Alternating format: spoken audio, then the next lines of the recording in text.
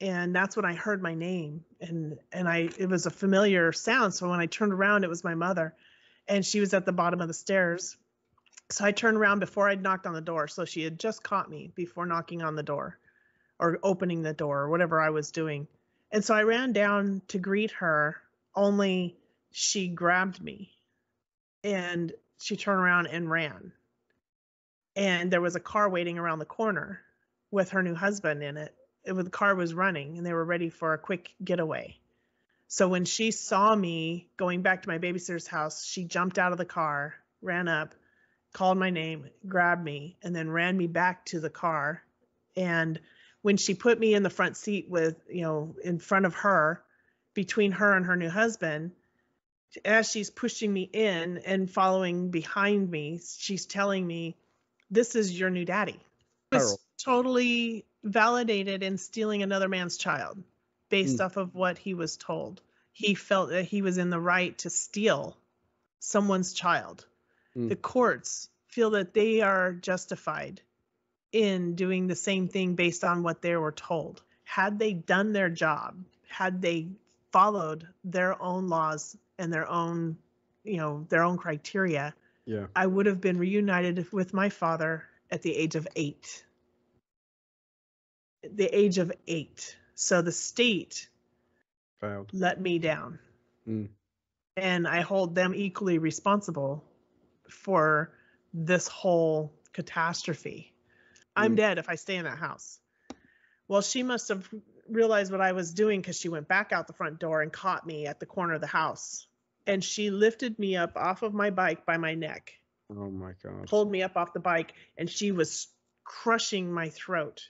Well, I know that it's easy to live in denial. And I know that for other people out there that are like me, if they're not thinking that it's important, there might be a little bit of denial going on, because I know there's a spot inside that we all have that we're protecting, but it's the curiosity. Like, I really want to know, but I'm afraid to ask. Or I really want to know, but I'm so angry at this whole situation, I don't think I need to deal with it. But if you can imagine that I'm full of holes, 50% of me has holes. And those holes are painful, and there's nerve endings around the outside edges of all these holes, right? And in order to dull that pain, I have to stuff stuff in there. I have to kind of like pack it so I'm not feeling that pain.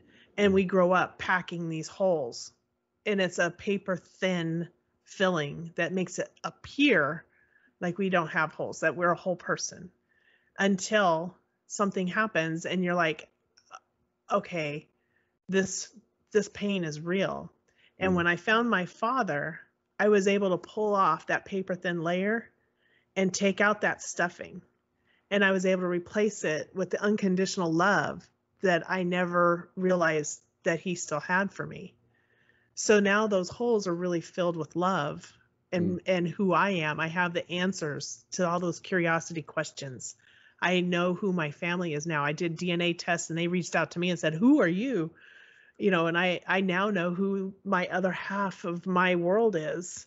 I was able to go on a family reunion road trip, and I went and met them. Yeah, there's a real value to your experiences in bringing in children and bringing in young people who are, find themselves at the forefront of these issues, because they don't know what's happening to them, like day to day. Right. They can't see it because you didn't see it. You thought that was your, you were like happy to see your mum. Your mum grabs you and chucks you in a car and says, "This is your new daddy." So then you don't go, "Hang on a minute, I'm calling the cops." Right. Right.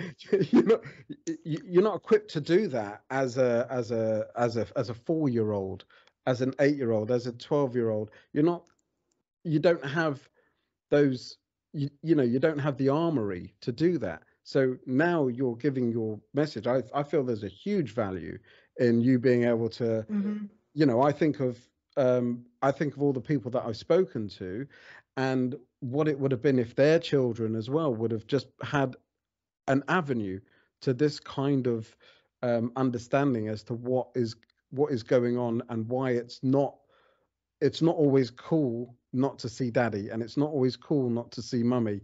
On a train, in a bus, in a car, on the way to your job. All alone with your kids, with your wife, or with your dog. You can listen anywhere, you can listen everywhere, to the Philip Maloney podcast. Hi, welcome back to the latest installment of the Philip Maloney podcast. I'm very pleased to be joined by Dawn Enderia McCarty. Dawn is a cybersecurity specialist, mother of two, and she joins me today from sunny Florida. Welcome, Dawn. Thank you for having me. It's a pleasure to be here. Yeah, well, it's great that we've been able to get together and have a nice conversation around how our paths have crossed, etc., which leads us into your amazing story, which I hope the viewers are going to find compelling. And obviously, you know, spoiler alert, you're still here, yeah, and you're very much alive. Yep. Because part of the story is you had your very own missing poster at one point. Yes, I did. I didn't see the original. I've never seen the original. So the missing poster came in at a later point, actually, when I was doing my criminal justice final, and Right. the final was on childhood abductions and human trafficking. Now, I knew that I had been abducted as a child, but it was always a joke, so it wasn't really something I took seriously because everybody always laughed about it. And then when I was working on the final, I found a group of people that had the exact same story I had. And I started thinking, well, wait a minute, what is this? And I actually went and met with them, and I sat and participated in a study that was actually done out of the London Metropolitan University. That may not be exactly correct, but I can look it up. And this lady came and she sat with all of us, and she was studying the long-term effects of childhood abduction. And I started learning that, oh my gosh, this was not cool. This was not right. This was a, bad thing. Yeah. And it was no longer a joke. And my final paper actually became about me. Wow. Yeah. The whole paper was my own story. I'm not surprised at all, actually, because from what we've obviously had introduction conversations, etc. But I've found your story fascinating, and we will be definitely going into a real deep dive around what happened to you. But I wanted to look around your lovely area there and look at some of the things that probably give us a little bit of an insight into into your life. I see you've got some nice candles, stars. There's a fish tank as well. Is there anything there with a particular story or relevance to best describe you? There is a lot, that I bring in the elements, so I have a little bit of water, I have a little bit of metal, the grounding elements, right? Okay. A lot of the stuff that you see on the bookcases are things that I have either written myself, things that I am involved in. So like I have the CISSP, which is part of my cybersecurity side. Mm-hmm. I also have a lot of the parental alienation type books. I have the one written by Dr. Bill Burnett. I have books that other people have written that I use, and sometimes I display depending on who I'm interviewing. So if I interview them, then I display the book if I have it. So, I mean, this background kind of changes with me, and it's kind of like my zen and my mood. So excellent. Yeah, well, yeah. I mean, it certainly looks inviting. It certainly looks inviting. But I like that. So you're quite a spiritual person. One little, sorry, I didn't mean to. There's one little additional piece of comfort that this whole setup brings is that the fish tank is used to belong to my late father. Right. So he's at my back. He's got my back, and he's also right here with me because I'm sitting at his desk as I do my interviews and as I talk to people. I'm sitting at his desk, so I'm about my father's work in a sense. Okay, so your father, like all fathers, are very important, or is very important to you, and was very important to you. So what was your earliest memories of your father? Surprisingly, I have a very vivid memory of certain aspects. I don't remember everything, but I distinctly remember things way back to when I was 2 years old. Wow. And I've had people say, "Oh, you couldn't possibly remember that," but I can describe the environment, the setting. I know exactly what our apartment looked like. I can describe it to a T, the layout. I knew what color our couch was. I knew what the building looked like. I know that there was a swimming pool in the middle. It was a U-shaped apartment, 2 stories, and it was white. I mean, I remember all these things, and I was trying to figure out why would I remember certain aspects.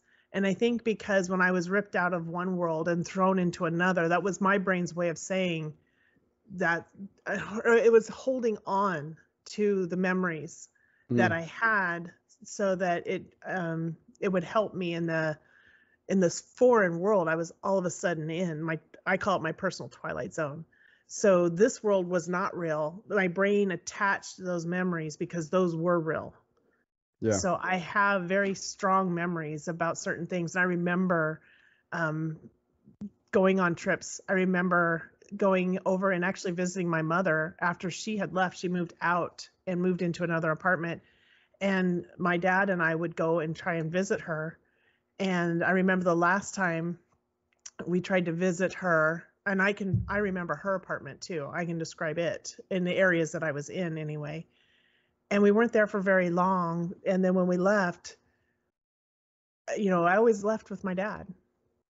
She never tried to keep me. There was never any argument over any of that. So I always went home with my dad. He was my sole caretaker, and she was done. And that particular moment was the last time I saw her before she left the state. And so then for about a 2-year period.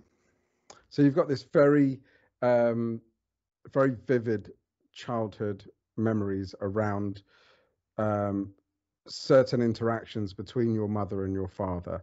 Do you have any memories of when your mother and father were together at all? And now that might be stretching things, because obviously if you were around 2 years old when your parents split up.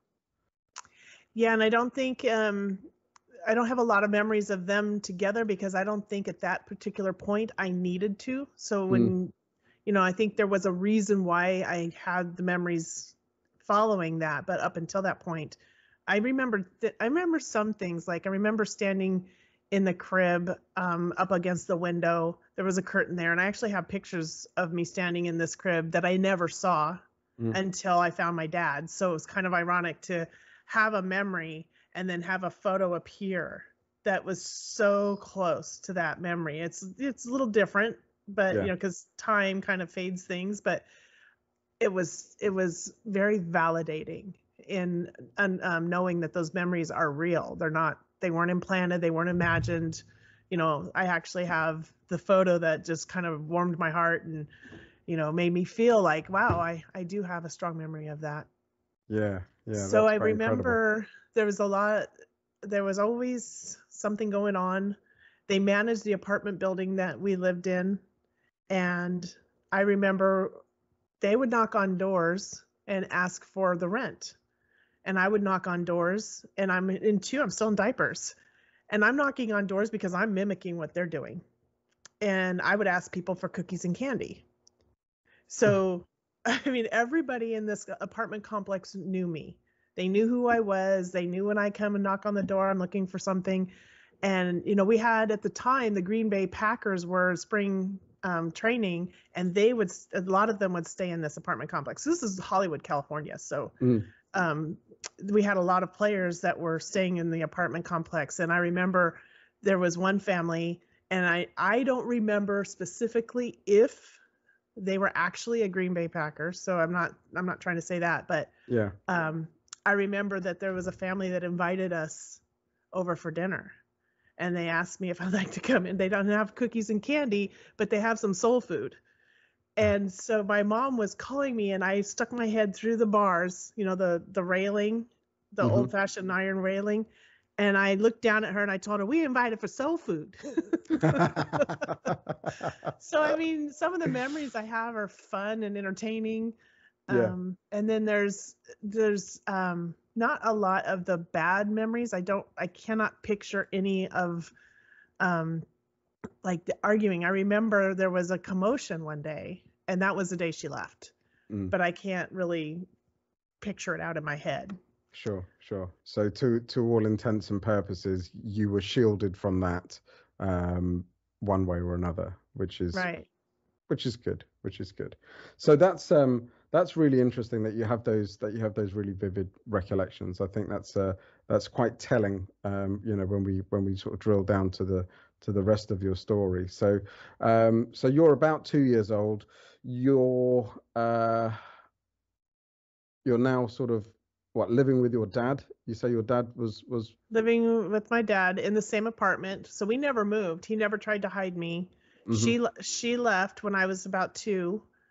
We don't know if I was 2, almost 3, but somewhere in there. And then she moved into another apartment, and then eventually she left the state and moved to Colorado. And then so geographically, how far away is Colorado from Hollywood, California? So that's about probably 1,500, 2,000 miles. I'm guessing because I'm not even looking at a map. But okay. LA County or LA, Los Angeles, and Hollywood are in the southern region of California, and Colorado is kind of towards the midsection of the country. So, and it's further north, obviously, but. Okay, so a geographical perspective from us here in the UK, that's almost twice the length of the United Kingdom. That sort of 2,000 miles or what have you. That's probably double the size of the United Kingdom. So that's not like a mother moving from London to Manchester, which would be very inconvenient to drive to. But yeah, so 2,000 odd miles away. Okay, so that's quite a distance. When did you find out she had moved? Or I guess I didn't really know that she moved because I know that we went to see her in that apartment, and then she just disappeared. Right. So she left us, and I don't know that I know I wondered, where's mom, or but I wasn't as close to her from the get-go. We never had that really tight bond, not like the bond I had with my dad. Right. So like I'm familiar with that with him, but I'm not familiar with that with my mom, if that makes sense. Yeah. Okay. So for whatever reason that was, there just wasn't a bond there. And you being a baby, it's not necessarily down to you to create that or to work on that. Yeah. Okay. So there's actually something I've just been working on, and this was work, with what I've been through, it's constant work. So things that I go through now as an adult, all of that didn't go away. It's things that I constantly have to work on still. So I'm working very closely with somebody, and we went back clear into the womb. And what we realized is that for the first 5 months that my mom was pregnant, she didn't even acknowledge that she was pregnant. She didn't know she was pregnant, or maybe she thought she was pregnant, but I don't know. But for the first 5 months, she didn't know she was pregnant by claim, or she didn't want to acknowledge. So I wasn't even acknowledged for the first 5 months of her pregnancy. And then she had me at 8 months. So we're talking about the time that a baby bonds with the mother is during the pregnancy. And it's usually instantaneously. Once the mom finds out, then it's this, all of these feelings start happening, and this mom and baby have a connection that's internal. And I don't think that I had that part. So I think that's where the bond was not developed in a sense that most babies are. They're experiencing that bonding with their mother from the minute that they're realized that they're acknowledged. Right. So that's an interesting parallel tangent, almost. So were you doing some sort of regression therapy to sort of work through this? Kind of. We're going through what is it that I really feel, and kind of dissecting each of the emotions. And because I talk a lot about what I call my straight A's, I'm actually writing a book called My Straight A's. Mm-hmm. And most people think of it as, oh, I got straight A's in school. And my straight A's begin with abandonment. Right. And the second A I got was abduction. But now we're going back even further. And the first A wasn't necessarily abandonment, it was acknowledgement. Right. So we're lining all these up and figuring out what is it that people like me experience, and what are we carrying into our adulthood, and how is that affecting how we parent, or how we bond, or how we have meaningful relationships. How do we deal with conflict? How do we deal with stress? How do we deal with all of these things that, our body's keeping the score? And there's a book actually about that. And I totally 100% agree with that, because my body has been keeping the score as well. And there's so many things that don't just disappear. There's a myth, and I would love to bust the myth. There is no such thing as a child getting over it once they turn 18. That just does not happen. Yeah. There's no such thing. So it's a constant piece of baggage or constant burden that the child continues on into their adulthood with. Yeah. I mean, it's a scar, right? It's something, and you that you may not even know it. You. Yeah. Mm-hmm. That's a really interesting sort of concept around the issues of parental alienation. That's a very interesting dynamic, and one that only someone in your position could tell, because you are a child of parental alienation in one of the most severe ways that I've ever come across or heard about. Yeah. So I guess deep breath. Let's go into it. Well, that's why I'm sharing this, because I've heard some horrific things that are said by parents, of course, because there's a high conflict there, but also by our court systems and what they think will happen, and telling parents certain things. Like, I've heard parents are told, just wait until they turn 18, they'll come back. That's a myth. That doesn't happen. That does not automatically happen. You cannot rely on the kid having the solution. And the court system is kind of imposing that on the child and providing a false hope to parents that, okay, I just have to wait a while. Because if there's no nurturing, if there's no interaction, then the child really has no need or no familiarity and no purpose to really come back and look for that, because they may be stimulated in another way. And until the child realizes that this stimulation is only the Band-Aid to make me feel like I'm a whole person, and they really start digging in and doing the work, because that's where I was. You think you're okay. Yeah. But if you don't know this whole half of you, you're not okay, because you don't know who you are.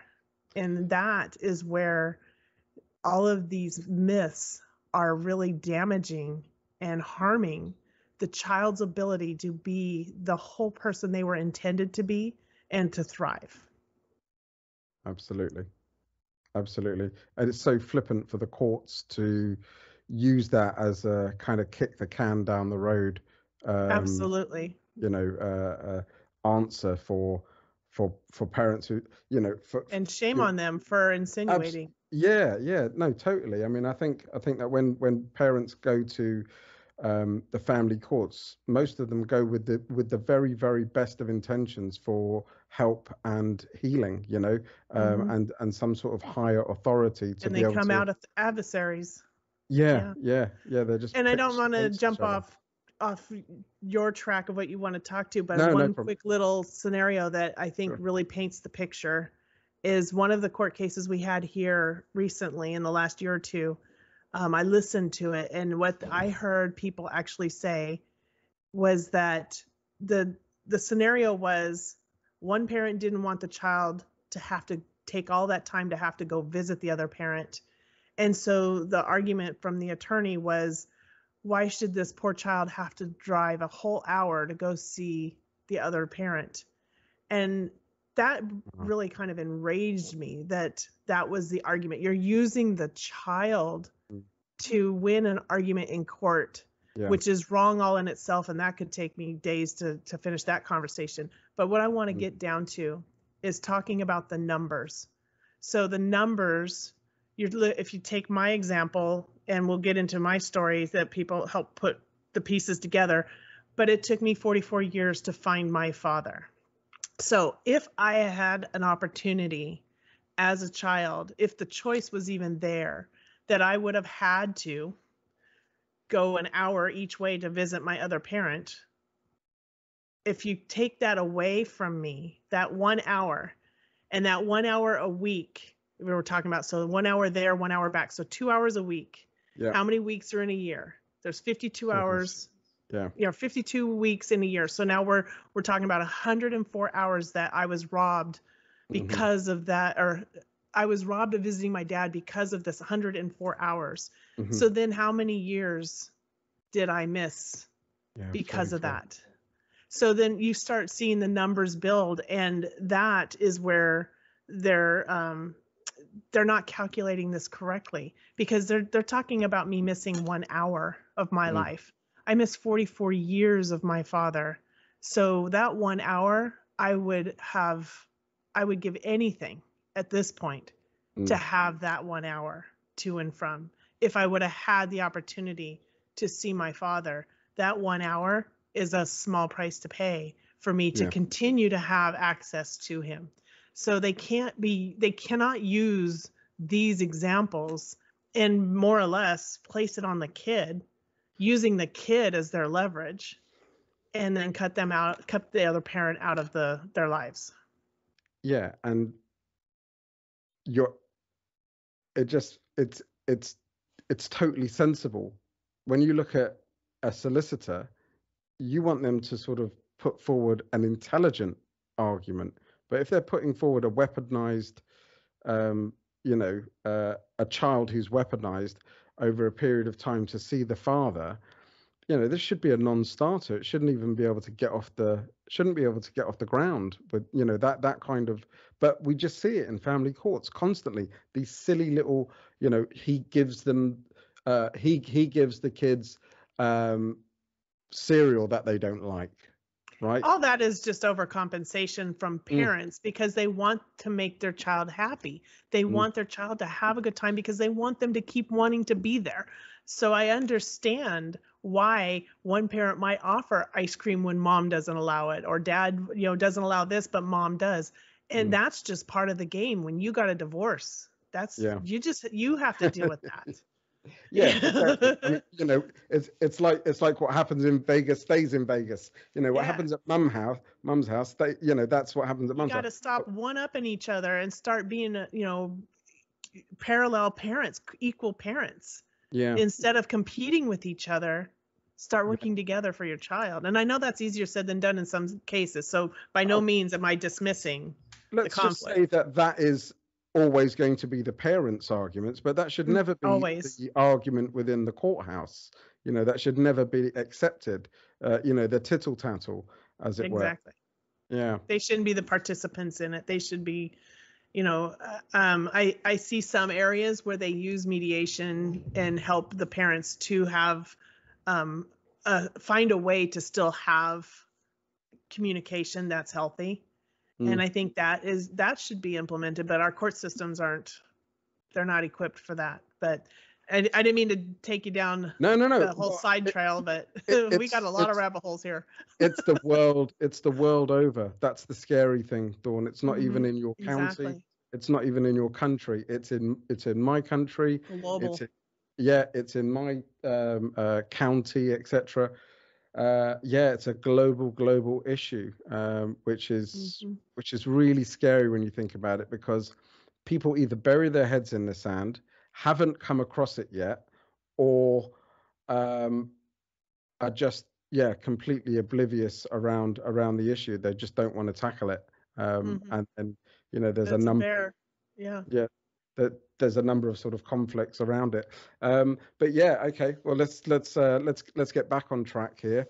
From what I remember in our conversations, you were about 4 years old when things took a very, very dark turn in your life. So just to catch up from what we were saying before, you were around 2 when your mother left and you were living with your father. Yep. And she had been gone for quite a while now, so I'm more or less used to her not being there.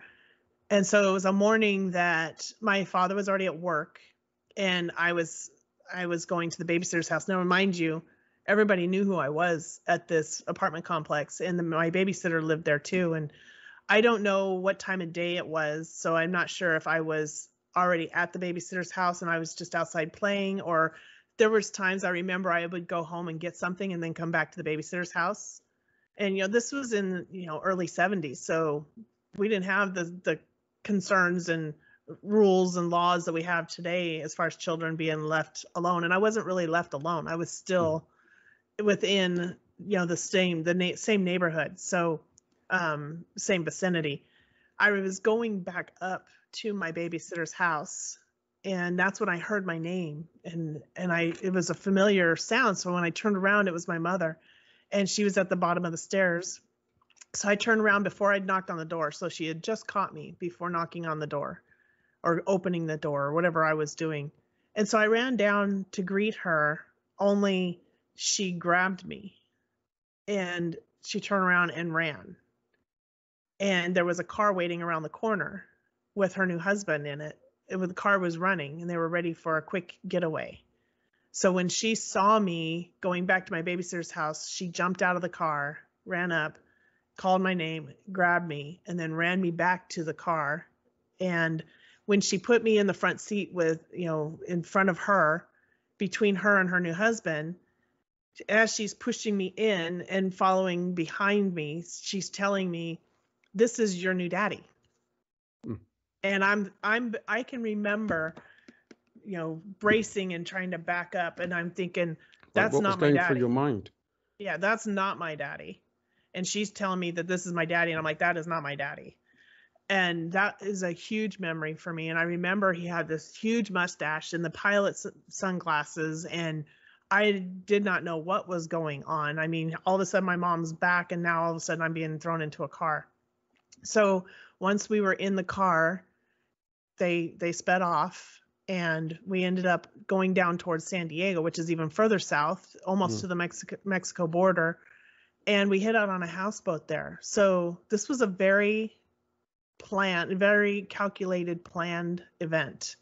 So they had resources available to them that included a car, because they flew down from Colorado, and then they flew down almost immediately after they had gotten married. So this was between March 20th, 1972 and July 16th, because July 16th I'd turned 5. So now, we're somewhere in that time frame, and the resources that they had was a houseboat, and the houseboat we stayed on for about a week until they felt safe enough, when the investigation was dying down, to move me from the houseboat to an airport. And then when we got to the airport, there was a plane that was already ready to taxi and take off as soon as I was on board. So once I was on board, they closed the door, and wheels up, we were off. And that was the last time I was in California. And instantly that world became a memory. And then I was forced into this new world where everything was brand new. The only thing that was familiar to me was my mother. I had a new bed.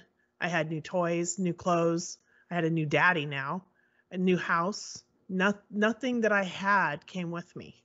I had no comfort or no chance to say goodbye. The babysitter didn't know where I was. So this LA and Hollywood are going berserk looking for this missing child who wasn't really missing, because somebody knew where she was. But they expended all of these efforts to find a missing child. Now, this is before the Amber Alerts, and I'm believing that this was even before right before the first milk carton. Do you remember the milk cartons? Right, Missing right. children's Well, faces I see on it. those on movies. It was yeah. before that. So Wow. there was no real way of broadcasting this like we do today. Yeah. So now I'm in Colorado with all this new stuff. And then all of a sudden I had this new family. I had a new daddy, but he also had a 10-year-old daughter who was 6 years older than I am.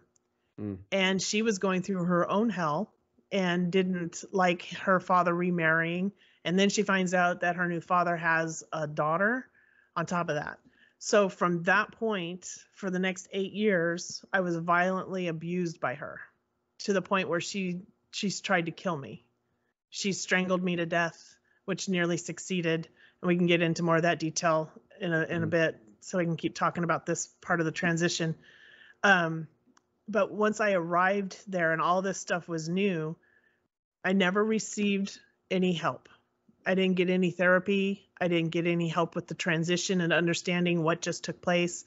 Granted, I'm 4, almost 5 years old. People have the assumption that children are so resilient that they just grow and grow out of whatever their trauma was. Yeah. Which is not true. They internalize everything. So I believe for those 8 years that I was a punching bag, that my purpose was to be all that showed me. So the abuse and the neglect, because my mother still wasn't a motherly figure. She never was. She never knew how to be. So we didn't ever increase the bond, because I was more of a nuisance and someone that she told often to go play, get away, don't come back till 6, which used to be okay to say that. I can see you have a question. So yes, yeah. Well, so I wanted you to. So obviously there was this 2-year period between your mother leaving you and your father, and going and obviously moving up to Colorado. So what happened? What do you know of, or what was the sort of sense of why your mother would then come back and abduct you with this man? That's a great question, because I know what I was told and I know what I've discovered. So we have 2 different sides here now, where she had just gotten married to somebody that she hasn't known for very long, but she had told him that that my father was a dangerous person. And then when he found out that she had a daughter, which in his own words, in a book that he wrote, he didn't even know she had a daughter until after they were married. Right. So that right there is telling. And then when he found out that she had a daughter and she's telling him what a horrible person this father is, of course he's going to want to do everything he could to rescue her daughter. That's the perfect word. He turns into a rescuer. So he thinks he's on this rescue mission, and he sets up, because he had connections with people from, because he was a pilot. Both of my fathers were pilots. Right. So they're very similar in a lot of ways, even to their, they even look like they could maybe be brothers. They were so identical, shaped the same way, looked the same way.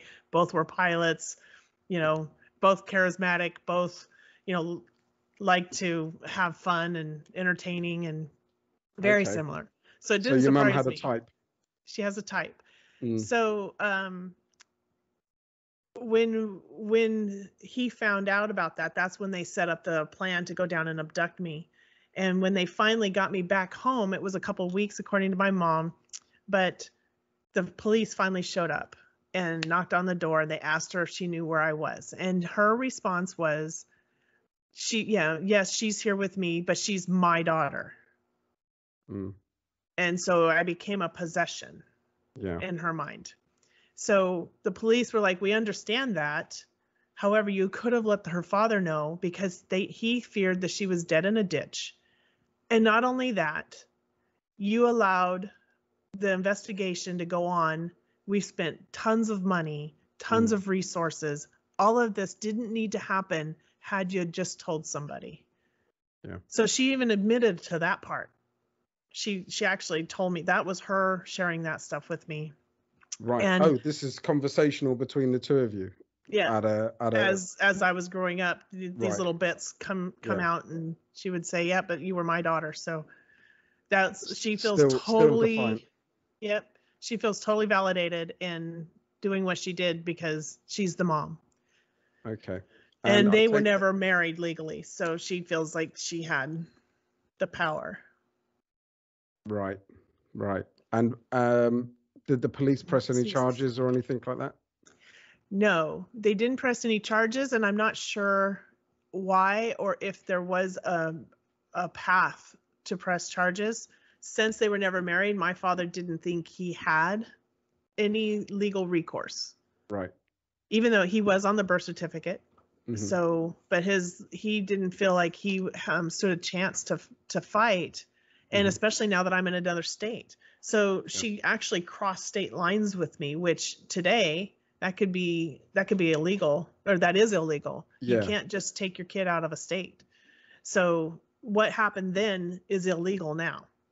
Yeah. You know, the abuse then, definitely illegal now. So she got away with it because it wasn't really prevalent back then. It wasn't spoken about. We didn't speak about stuff like this. I don't think there's much change in people, you know, taking their chances on doing things and playing a certain type of card that sort of gets them through these situations. I mean, if you talk to anybody today, a neighbor, who do you think is going to get custody of a child when there's a divorce? It's still, the narrative is the mother, right? There's no narrative of there should be 50-50 custody, unless you happen upon a person who knows a little bit about this. It's the assumption that the mother will have the children, regardless of how she conducts herself or goes about it. Because the role she plays, she's the nurturer, and she, you know, a lot of moms, and I can even identify with some of this having my own children, is that there's such a bond there because they came from you. And that 9-month period was an intimate period. And of course, I support fathers being involved 100%.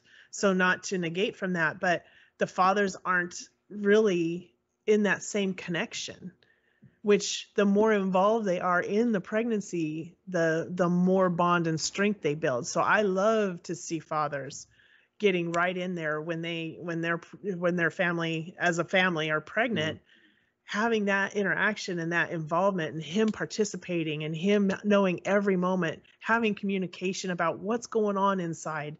That builds such a strong bond as well. So I'd love to see when that happens. Yeah, well, I totally agree with that. Incidentally, I cut the cords for both of my children, and weirdly, checked the placentas, because that's what midwives do. And just to make sure that there's no internal bleeding or any ruptures or any big missing pieces from the placenta. So I was very involved in my children's and I think that's more and that's our experience. You know, that's a good shared experience. And I didn't do it for any other reason than I wanted my children to be as happy and as healthy and as stable as possible. Well, and it's such an exciting time, and so I love to see fathers being in there everywhere they can and participating, and I think that's healthy. And back in the day, that wasn't really typical. The fathers weren't involved in that, and sometimes there was times where they weren't even allowed in the room. So they were removed from it. Now we're in a different age where they need to be part of it. Yeah, which is a little bit ironic, really.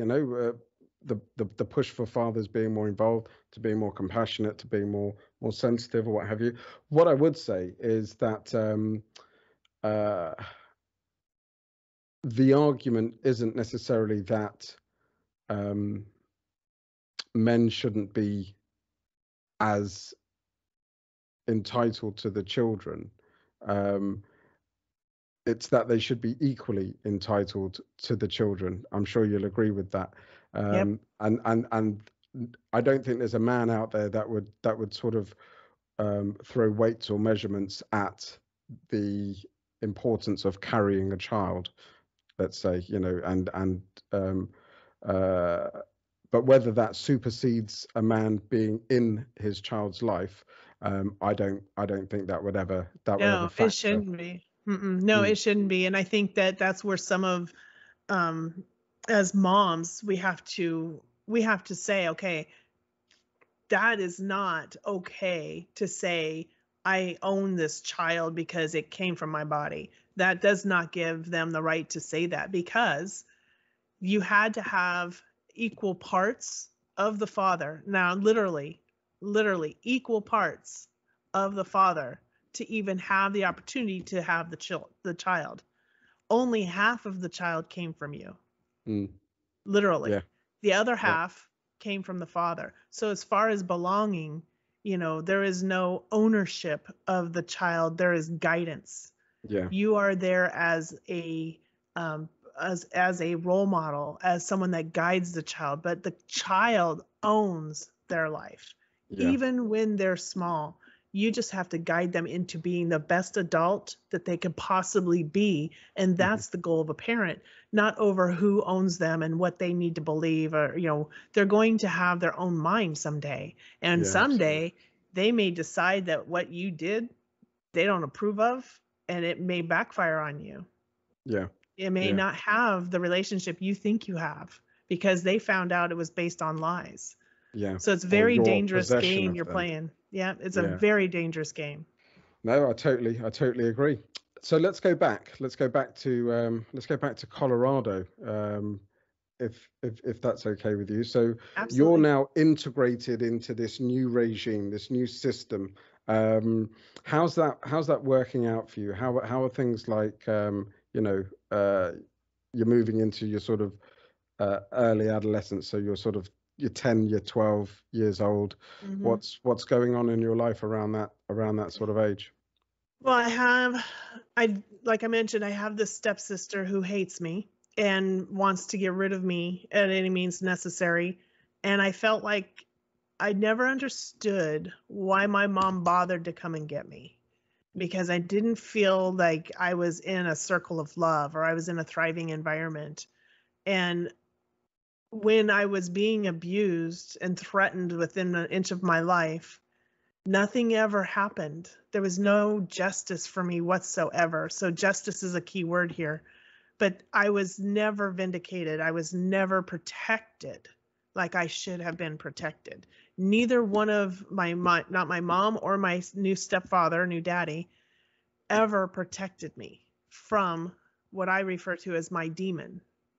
And I have reasons to call her my demon, because I could see her literally change before my eyes.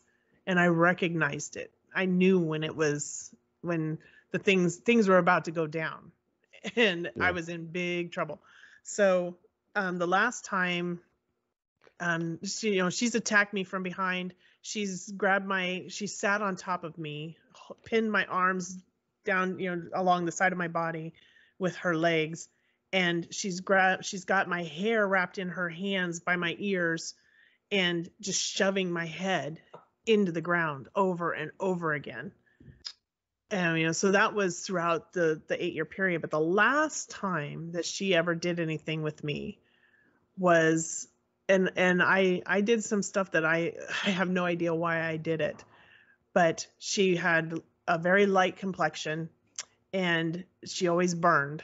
She never really was able to get a suntan because she was strawberry blonde and very fair skinned. So it's her senior year. She's getting ready to take her finals, and she's outside. She's setting up a lawn chair, and she's got her books there, and she's going to sit out in the sun and study for her finals. And I thought, well, that's pretty funny. You're just going to burn. And I'm at the sliding glass door in the back of the house, and I just lock it. I have no idea what come over me, because I know better. You don't mess with a person like her. There is no fun and games with a person like her. But all of a sudden I felt like locking her out of the house as a joke, I would have never left it locked. Mm. When she came up to the glass, it was like the alien creature that came up and was breathing right in front of Sigourney Weaver. That's what I felt like. Like she was at that glass and she was about to attack me. And it freaked me out. And I knew all of a sudden that I had just made a very bad mistake. And she comes around to the front of the house and she is breaking in the entire front door. It was a solid oak door and oak frame. And she literally took door and all frame and laid it in. The whole frame, not just the door, the whole frame, boom, into the house. She was oh yeah. And I'm running out into the garage. I don't mean to laugh, but this sounds hilarious. Like, well, you think it was like a door. It's like, man, the whole door. Yeah. So I get on my bike. I'm in the garage and I can hear her coming. And so I take my bike and I go out and I'm trying to make a break for it because I'm dead. I'm dead if I stay in that house. Well, she must have realized what I was doing because she went back out the front door and caught me at the corner of the house. And she lifted me up off of my bike by my neck. Oh my God. Pulled me up off the bike and she was crushing my throat. And luckily I had my pinky caught up in there. So I had to sprain pinky afterwards. But I don't know if that helped. But what I remember is her face was not her normal face. And I actually have pictures that I just found recently that almost knocked me off my chair when I saw it. But there's a picture of her in this dysmorphed face. And all I saw as the light was going out was it was just closing in, and it was just those demon eyes as the lights went out for me. And I had already expended my last breath. And it was done. It was over at that point, except our parents just pulled into the driveway at this particular moment. And when she snapped out of that, she dropped me. And when she dropped me, the impact made me gasp for that last life-saving breath of air. Jeez. So I heard, and there's a couple other instances in the past where I was thinking about not wanting to exist. And that voice came to me and said, you're going to be needed someday. That same voice came to me that day too. And it said, get up and run. So I don't know how, all I can remember seeing is grass. And I was just struggling to get my balance and get away. So I managed to get away and I went and hid at a neighbor's house. And I was petrified. I mean, she just tried to kill me. So they finally coaxed me into coming home, and they sat us down at the table. So now I'm sitting at the table with this demon that just tried to kill me, side by side. Yeah. And I'm thinking she's gonna get it. Right. And they handed us a piece of paper each and a pencil. And my stepfather says, I don't want to hear a word. Just write it. And he walked out of the room. And I'm like, you saw what happened, according to what I had just told, because I didn't see them pull up, but I heard they were already talking about this as they were trying to get me to come home. Yeah. And I'm like, and you want me to write it? First of all, I have a sprained pinky. I can't write because my hand hurts. Yeah. So I was so angry. So this is just yet another injustice, another one of those things. So she got away with it. Yep, he was out there fixing the front door for her that she knocked in, and he was putting the door back together. And that was it. She didn't get punished. Nothing happened. There was no police report. There was nothing. I was there just to fend for myself once again. So, yeah, I at this point, I just didn't think my life had value. Obviously, it didn't matter, and it definitely didn't seem like it had any value. Yeah. So there was times after this that's the mentality that I had, that I really have no purpose. And going to church, they would say, oh yeah, you need to find your purpose. You're going to go out there and live your purpose. And I'm like, what is my purpose? My purpose here is being bullied and tortured and, nearly killed for over the last 8 years. And so we moved back to California at this point. She went off to college, and I'm thinking, I am finally free. I still have a mom that doesn't really engage or connect, or, she's not nurturing. Mm-hmm. And Larry was never home. No one's trying to kill you. Yeah. The stepdad was never home. He was a pilot and often flying. And so he'd be gone 3 weeks to however many weeks, months sometimes, depending on where he was flying. So he was rarely home. But we moved to California because he had another job opportunity. So this was my 8th grade year. And it wasn't when I got into high school, 9th grade, I started meeting new friends. They were friends at church. And then we were going to the same high school. So we were friends in high school as well. And I started telling my story. I started talking about what I had just went through. I started telling them I was abducted when I was a child. And they're like, no, you weren't. That's crazy. They're looking at this perfect family image, a photo of the perfect family. They see my mom and her husband, and they think, oh my gosh, everybody thought they were the perfect couple and that we were just the happiest family. And I'm thinking, no, we've never really been that. Never. I've never, ever experienced that. So the more I shared with them what happened to me, I started getting bullied again. And they were also vicious. And they also threatened to kick my butt, or, it was almost as traumatic because these were supposedly my friends. Yeah. You've chosen these people to interact with and share with. And they with. didn't believe me. They refused to believe me. Any adults that were involved, like from church, they didn't believe me. And these girls bullied me to the point where it was very traumatic. They ganged up on me about it. And they also influenced their parents at church, which also created this reputation that I had, that I was just a troublemaker and I lied a lot. So I'm now being labeled someone that can't be trusted, someone that doesn't know what she's saying. Nobody really dove in to try and help understand what I was trying to say. And as children, we don't know how to communicate very well. So we know we feel something, but we're not exactly sure what it is that we feel. And we don't know how to express it. So here's that example of, I'm trying to share my life, my experiences with people who have had a near perfect childhood. Yeah. Like in my eyes, it's like pristine perfect. I would love to have had a childhood where both parents were there and everybody was loving, having fun, singing, dancing, laughing. I didn't really feel like I had that. So finding a purpose at this point was where I stood at a counter one day, and there was a knife on the counter. And I remember thinking, what do it feel like to just not exist anymore? And I didn't have thoughts of actually using the knife, but I would just like to not exist. And I stood there in silence, and like the room was dark, or like my eyes were closed or something. And that's when I heard that voice that says, you're going to be needed someday. It was a very familiar voice because I'd heard it before. The one that told me to get up and run. It told me, you're going to be needed someday.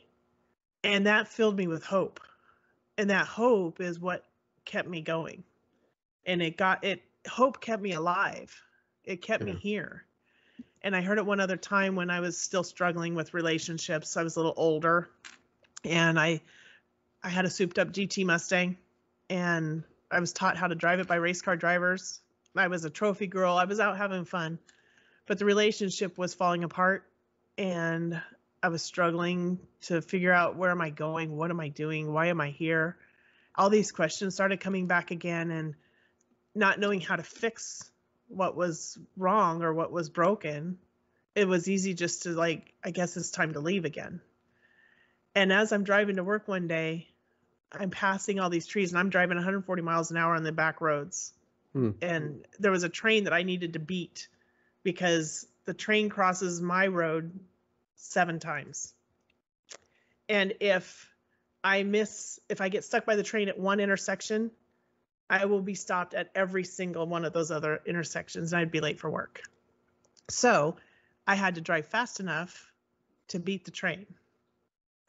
And as I'm driving, I'm watching these trees just flying by me. They're just like boom, boom, boom, boom. And I'm thinking, which one would I hit? Because it would be really easy right now. Which one would I hit? And that voice came again, and it said, you're still going to be needed. It's not time. So again, that hope comes back, and I'm thinking, I have a purpose. There's something out here for me. I just need to find it. I need to figure it out. What's my purpose? So again, hope kept me alive.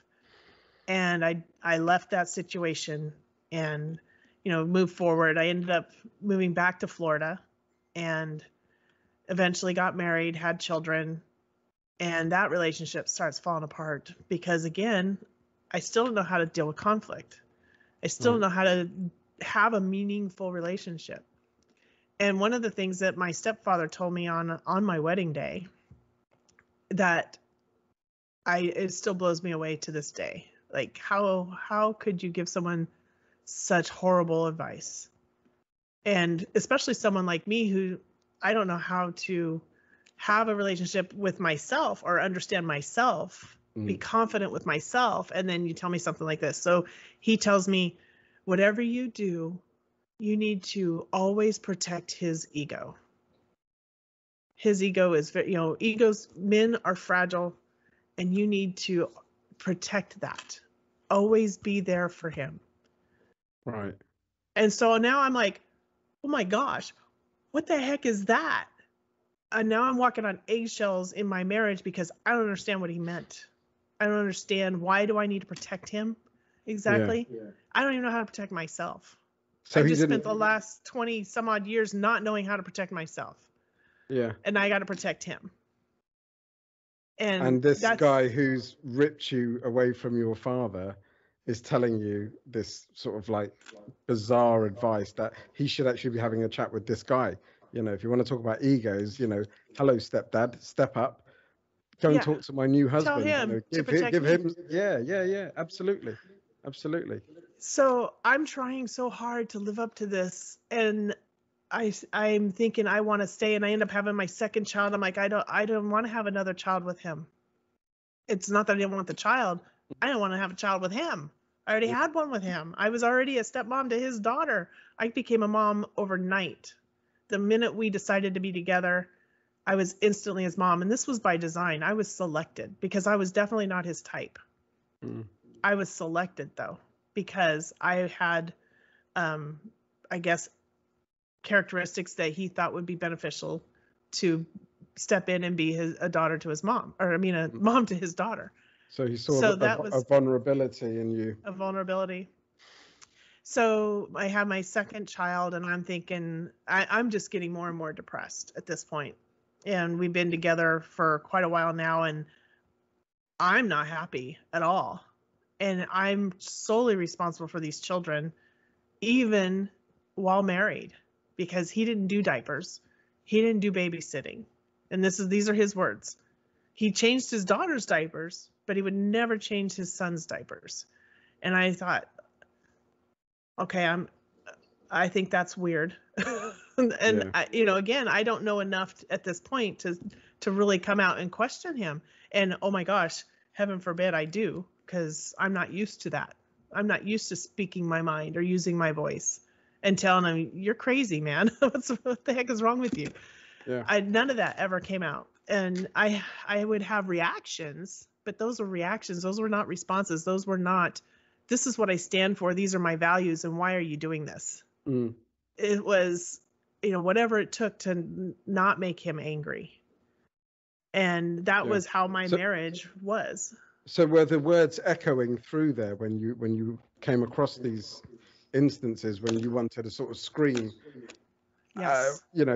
Was your stepdad's words echoing, like protect his ego, and did that suppress you? Did that push you down? I felt, because I felt set up to fail. I felt like I was not I didn't understand what my role was in as being a wife, or what I was supposed to do. And, being raised in the church that I was raised in, it was very, it's very patriarchal, which I think a lot of religions are. That's why I'm not very religious. I'm very spiritual. I have my own connection, but it has nothing to do with religion. Mm-hmm. And that whole method, or that whole, what is the word I'm looking for? Just by ideology. Design. Yeah, the whole thing is like, it's designed for the men in that situation. And that's kind of what he was teaching me, that I needed to do everything that I was supposed to do for my husband. Mm-hmm. And it really had set me up to fail, because it didn't protect me, and it didn't give me a voice, and it didn't make me build my confidence whatsoever. Yeah. And again, here I have no value, and my life really has no value still. And I'm still thinking, what the heck? So I'm in this severe state of depression, and I'm a functioning depression, or, depressed person, where I decide, okay, I need to get a job, because we were living not even paycheck to paycheck. We were always in the red, and we couldn't even pay the electric bill. So he would run an extension cord to our neighbor's garage and kind of steal his I keep our refrigerator on. Oh, wow. So I was like, this is not, I don't want to raise my kids like this. I don't want them to think this is okay. So parts of me at least knew instinctively, this isn't good. And I don't want my kids to grow up like this. I want my kids to thrive. I want them to have the life I never had. And I see it out there. I've seen it in all my friends, even the ones that bullied me, even the ones that, attacked me quite often. I don't want my kids to have this life.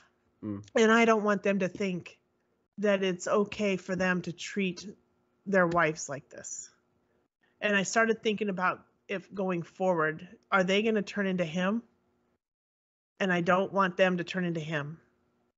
I don't want, and not that I don't want them to be connected to their father. I just didn't want them having a relationship that was emulating what we had. So I decided I needed to leave. But, getting the job and stuff like that, I couldn't support myself. So I went and I started working for Home Depot, because that was the only way I could even afford to go to work without paying someone else to watch the kids, because, again, he doesn't babysit. So we came to an agreement, though, that if I went to work late enough and I got the kids in bed, then, I could go to work. That he would be okay staying home with them if they were already in bed, because he didn't do that either.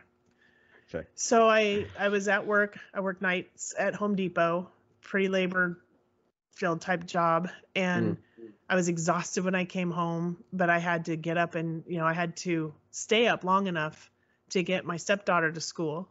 Yeah. And I had to take care of all of the, all the kids' stuff in the morning. So I didn't get to come home and just go to bed and sleep the day. Yeah. I had to come home and take care of the kids still. So one night I called to check on the kids just to see how things were going. And he was drunk, which was a very common occurrence. He was drunk quite often. And he told me I left the kids over at so-and-so's house. And I'm like, you left them over with some guy that we're all hearing that he is a pedophile? Oh. And you left my kids there? So I quit my job on the spot, and I went to pick up my kids.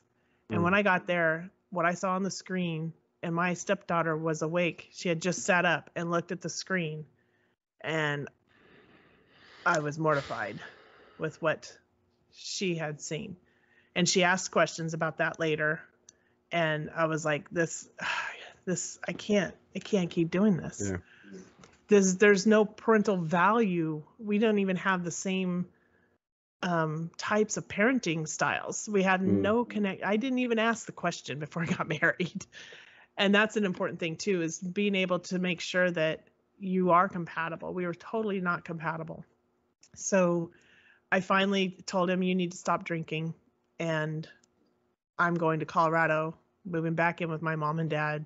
I'm taking the boys, but I'm going to go to school so that I can get a good job, because I'm used to having good jobs. I had good paying jobs where I could afford a Mustang GT. I was, pretty self-independent. I was independent, but now I'm like I'm living below poverty at this point. And we're stealing from our neighbor to keep our fridge turned on. That's like unacceptable. Yeah. So I told him, you need to stop drinking beer every day. And the next day he comes home with Captain Morgan and Coke.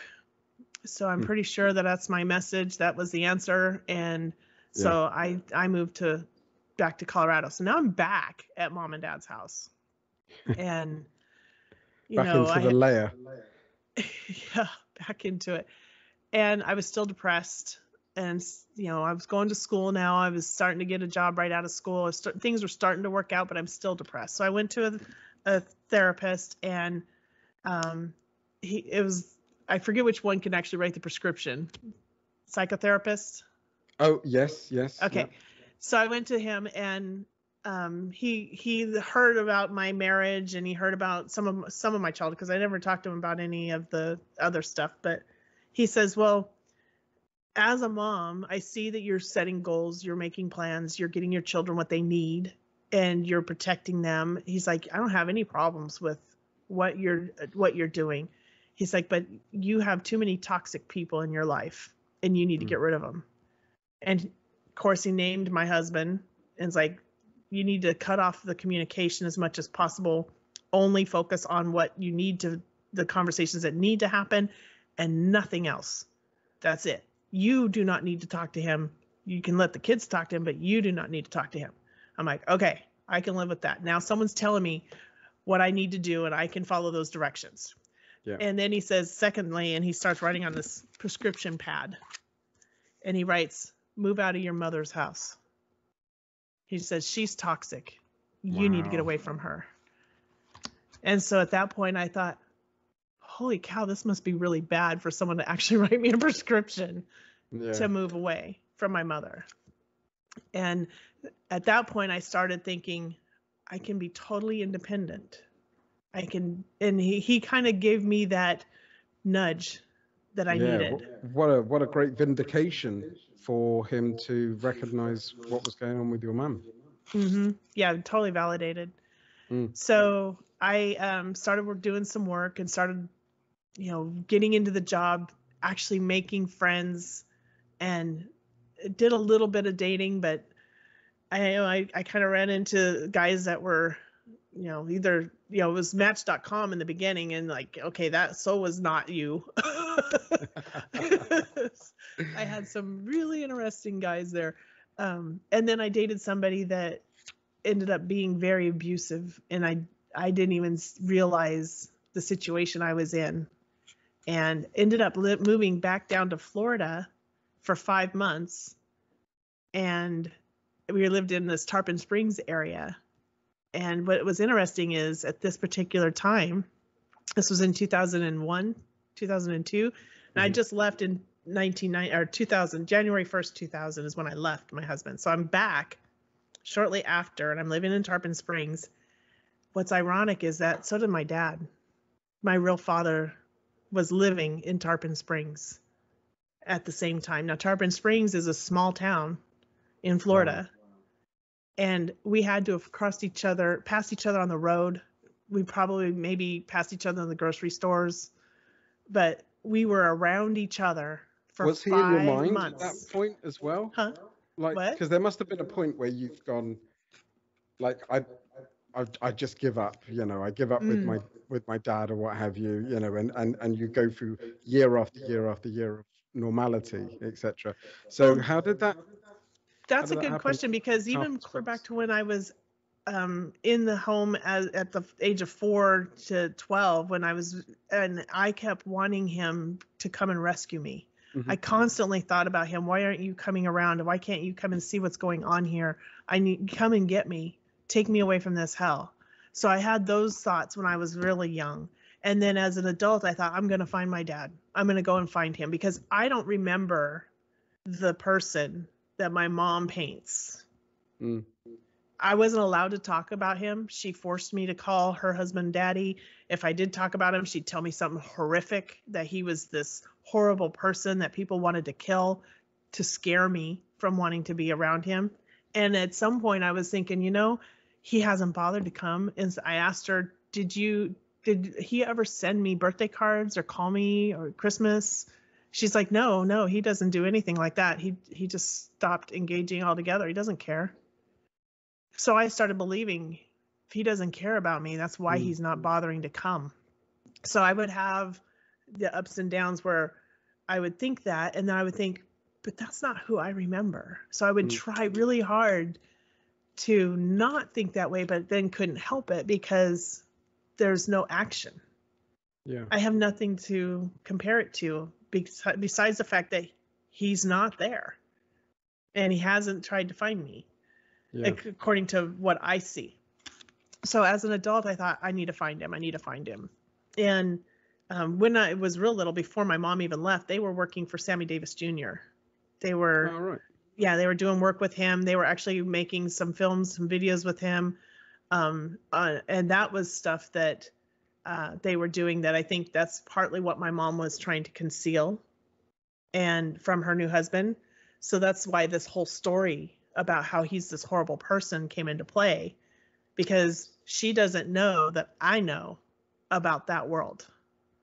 And I actually have photos. I have the images. I have negatives. I have all of these pictures of this. And I would send her a picture and say, look at this. You look so pretty. And she'll say, oh, is that me? And I'm like, come on. You know that's you. But okay, well, like, so right, I'm struggling to follow that little snippet there. So she was working in Hollywood on films with people like Sammy Davies Jr. whilst she was with your husband? With her husband. While she was with your father. Yeah. Right. So the two of them worked for Sammy Davies Jr. Mm-hmm. And they did other things, like my dad would he was in charge of Sammy's guns because he used all his own guns in all of his Western films. Right. So they had to like carry these guns, to and from the set. And my dad was the only person allowed to touch them. Right. He trusted him to manage the gun, the vault, and all that. Mm-hmm. So they did that, but they also were involved in shooting some of these films. And so why didn't she want to be associated with that? Why was that a problem with her new husband? Because they were a little promiscuous. Uh-huh. Right. So they call it like soft porn, which is on TV. It's not like porn, full-blown porn, but today we see what used to be rated R is, because it's considered that. So it's not like the dirty side of that or the that side of it. But I think she still has maybe she regrets doing it. I don't know, but she became this religious person. So now it's even more detrimental to conceal that. Oh, okay. Yeah. Yeah, and so she's just pushed that way down. Yeah. And honestly, I never saw anything that was like way out there as far as her or him. I saw some others, but it wasn't them. Thankfully. But I think that's just a side that she's trying to conceal, and she doesn't want anybody to know about it. And I think that's why she has this story that she's created and had me believing, had her husband believing. Everybody's believing this story because she really doesn't want anybody to know about this. Right. So. Okay. Yeah. So you're in the same town as your dad. I'm in the same town. And you've run away effectively from that town, from the husband that you had at that point. Okay. So let me clarify that. So I had left my husband in January 1st of 2000, we were still going through a divorce. So when I moved to Tarpon Springs with a fiance, I'm still trying to get a divorce.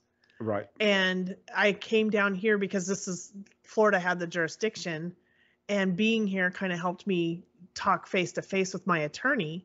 Mm-hmm. And in the meantime, this fiance had essentially isolated me from everybody, and I didn't even see it happening.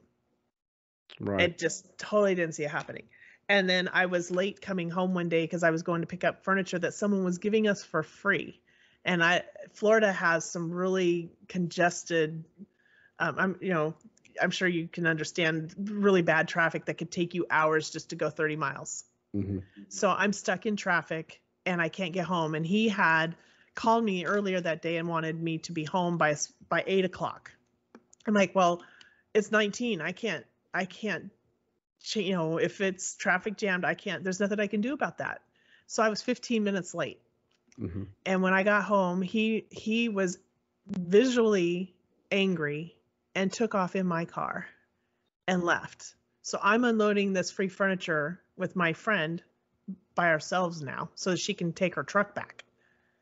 And then I still have to go get my car because that was, we left the car down there just to have the truck. So he comes back not long after that, and he gets a little violent. And he starts throwing dresser drawers at me. He bursted a blood vessel in my arm from grasping me. And this is the first experience I've ever had with a male having this kind of abuse towards me. Yeah. And it totally threw me off. The police shows up. There's this whole report. My kids witnessed all of it. And I thought, oh gosh, I can't do this either. I can't have my kids witnessing that at all. So now I'm looking to leave, not realizing my father was still living in the same place. So when I left in 2000, still in Tarpon Springs, and I was just living 20, 30 miles south of it. I may not have gone to Colorado. I may have stayed in Florida to get to know him. Had you have known Had I known, if I would have been looking, I had kind of thought about it, and maybe that's why I thought about it, because maybe I sensed him. And so my ex-husband knows about this whole thing about me trying to find my dad. He knew all that. And so when I was having the moments of wanting to find him, I was sensing him as being close, because he was literally that close. So I moved away, and then I moved back, and I'm still close to him. Yeah. So I take it that you've never had his address or anything like as simplistic as that to kind of like go, oh, I'll go and. No. Like, did he move from those apartments and things at some point? Because you said he stuck around the apartments that he was living at. Okay. When you were a let child. me give you a little bit of a insight on him. After the abduction, he lived in that apartment for a while after that. He had met his wife, who is his wife now, shortly after I was taken. And he was not interested in having any other children at all. He was like, nope, I'm done.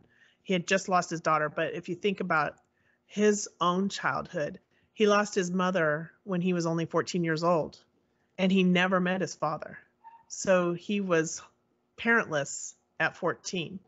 And, he aged out at 18, and that's when he went down to Florida and met my mom, and, then we go from there. So at this point, he's like, I've lost the two most important women in my life. Three, actually, if you want to count my mom, because he was really in love with my mom. Sure. So 3 women now he's lost them, and he's not interested in going through that pain ever again. So as far as he's concerned, we're just going to have fun, and we're not having any kids. And it took her 12 years to get him to realize that she's not going anywhere. And then they decided to start having a family. So I have 3 half brothers from them, that they were raised knowing who I was. Yeah. And as they grew up, they started looking for me. They started to try and help him find me, but they didn't know what my name was anymore. So it was almost impossible. And with an adoption, illegal at best, they still were not able to uncover that name. So they weren't able to, but I became a private investigator and started using those resources so that I could hopefully find him. And I'm going to pause for just a second, because I think my screen's paused. Can you see me? Yes, it has been scuffling out, but I've been able to get the gist of what you were saying.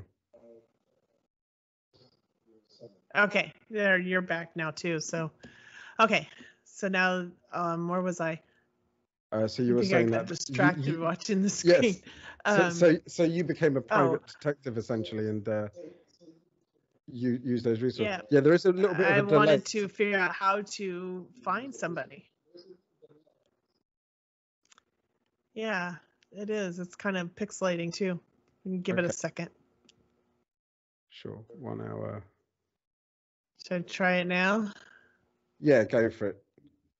It's okay. So I wanted to use the resources and learn how to find somebody. So I started digging in on being a private investigator, and I had found him a couple of times and sent something, but it would never, I'd never get anything back. And then finally in 2008, my mom finally gave me his birthday. So the only thing I ever had with him was his name and a picture and my birth certificate. That's it. And it just said that he was 21 years old when I was born. So I knew approximately his birth date, but I didn't have an exact. And if you look up Patrick Charles McCarty, there are so many Patrick McCartys in this world, thousands and thousands and thousands of them. And I've talked to about 20 or 30 of them. Some of them were too old. Some of them were too young. Some of them lived in different countries. I'm like, oh, this is like a needle in a haystack. And so I found, in some of my research, I found somebody that fit the age range with the birth date that she had just given me. Right. And he was in California. So all of these things started lining up. And I found a marriage license, and it had somebody's name on it. And I thought, okay, so maybe that's his new wife. So I sent a birthday card because now I know his birthday.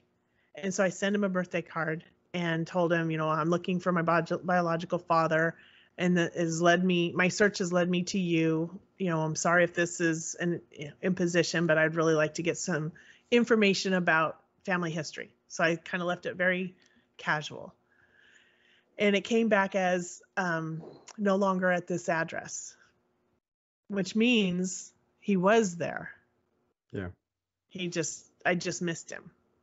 So I kind of had a little hope at that point that I'm on to something here. Yeah. But then, you work really hard, and then you kind of give up again, like it's fruitless. Yeah. So how old were you when you were doing that? How old were you when you were doing that? That was in 2008, after I did my final on the human trafficking and found out that, found the people that were just like me. Right. So I'm starting to clue in on what's been going on. And so now I'm re-energized to find him again. Yeah. And, so I did it for probably another year or so. I really dug in and tried to find him. And then I'd be worn out, and I'd stop for a little while.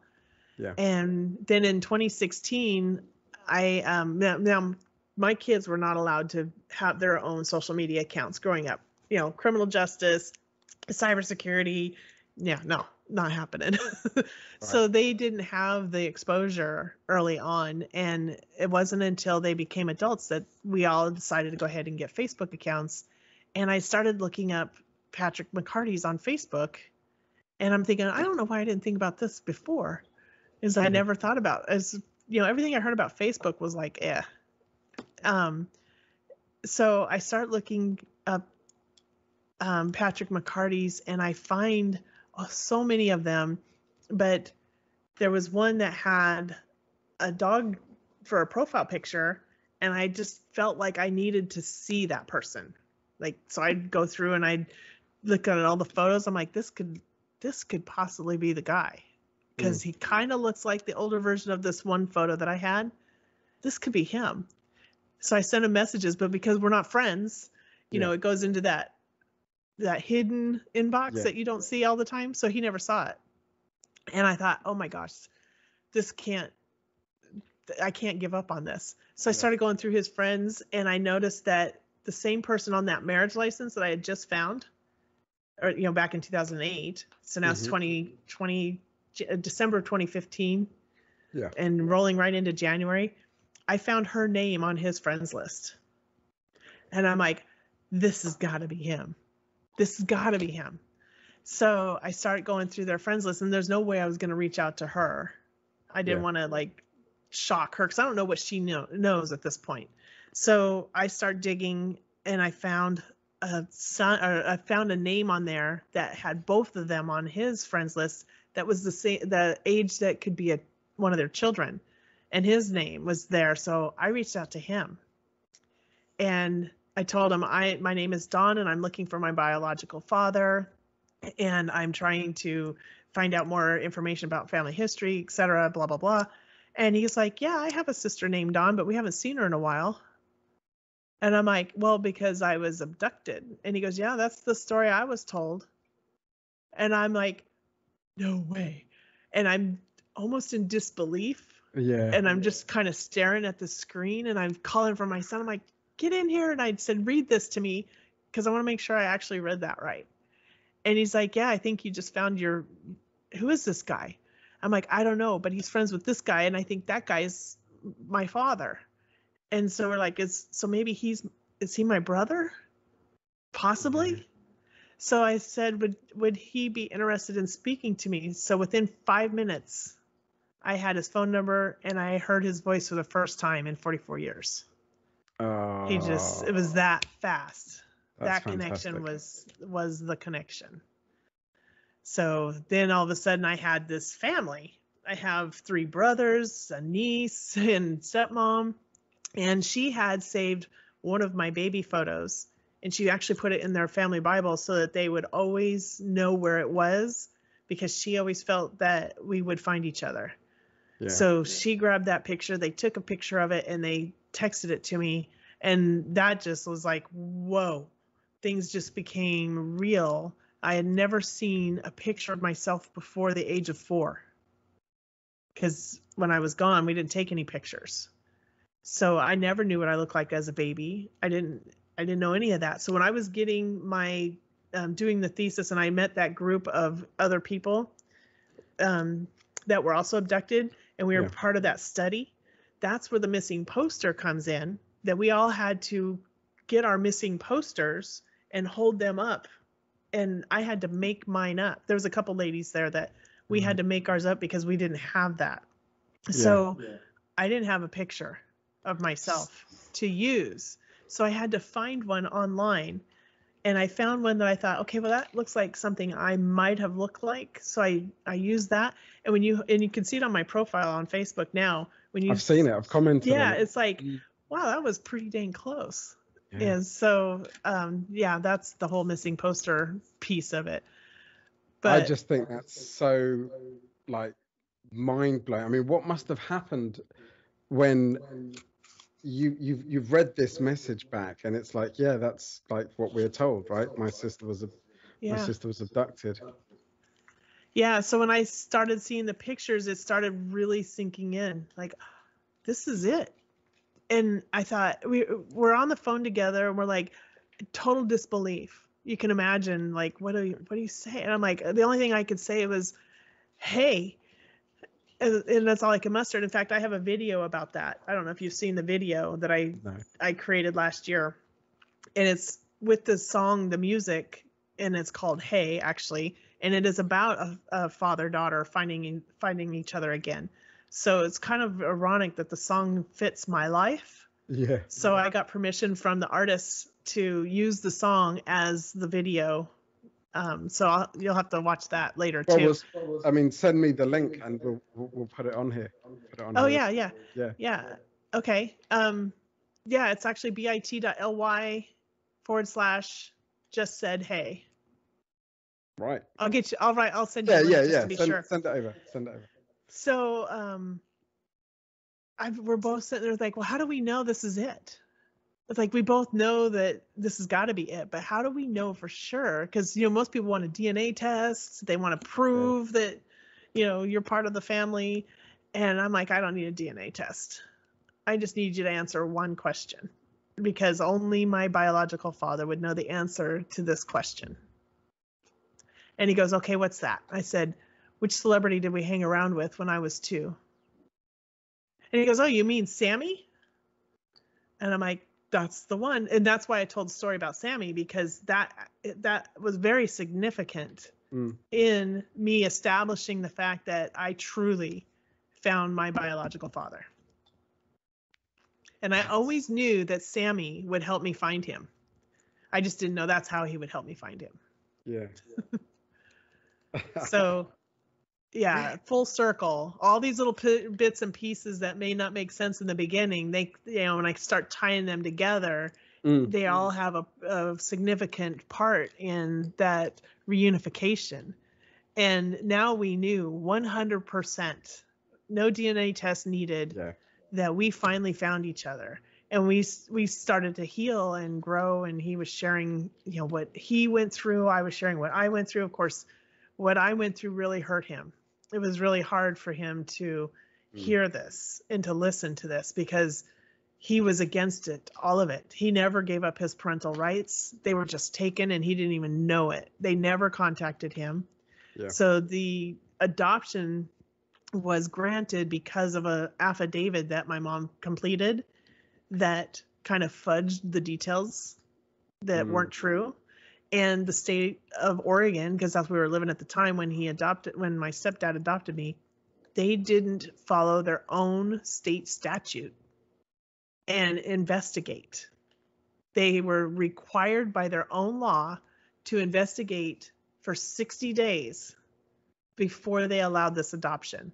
Had they done their job, had they followed their own laws and their own criteria, I would have been reunited with my father at the age of 8. The age of 8. So the state failed, let me down. And I hold them equally responsible for this whole catastrophe. Yeah. Yeah. That's it. Firmly lays at their doorstep.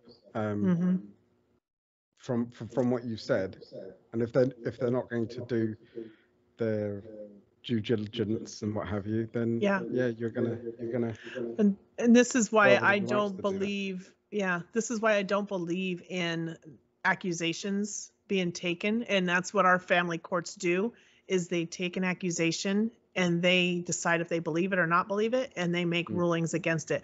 I will stand up every single time and disagree with how they do that, because that's what happened to me, and I lost my father because of that decision. They didn't make sure she was right.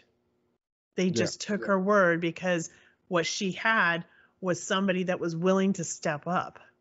But what they're not thinking about is, I don't give a crap about what the state thinks a father is.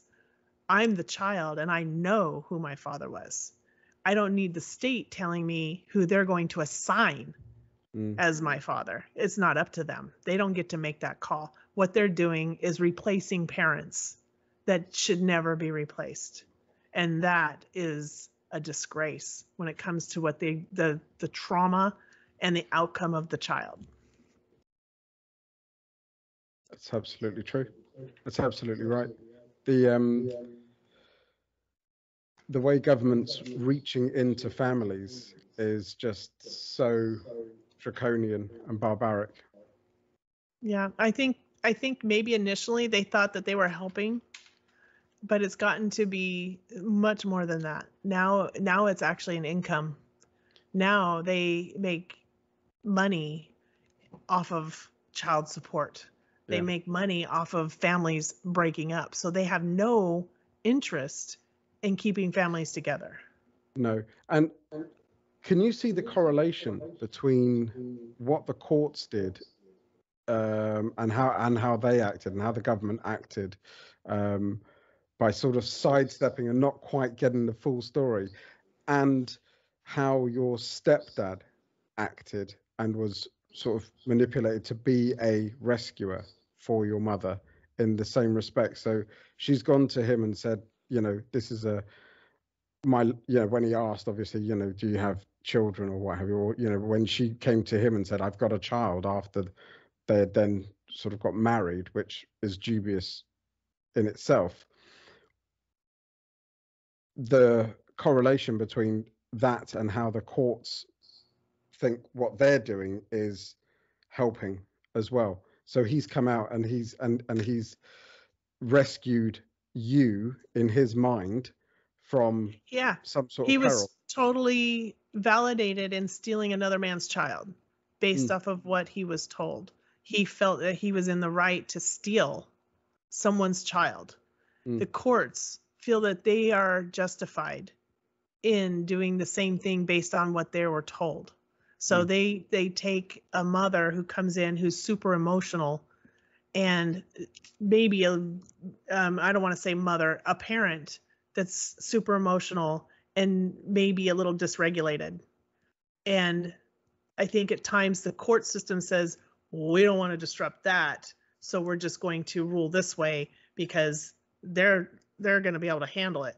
And so instead of making decisions based on what's best for the family, they're making decisions on what they can stay out of.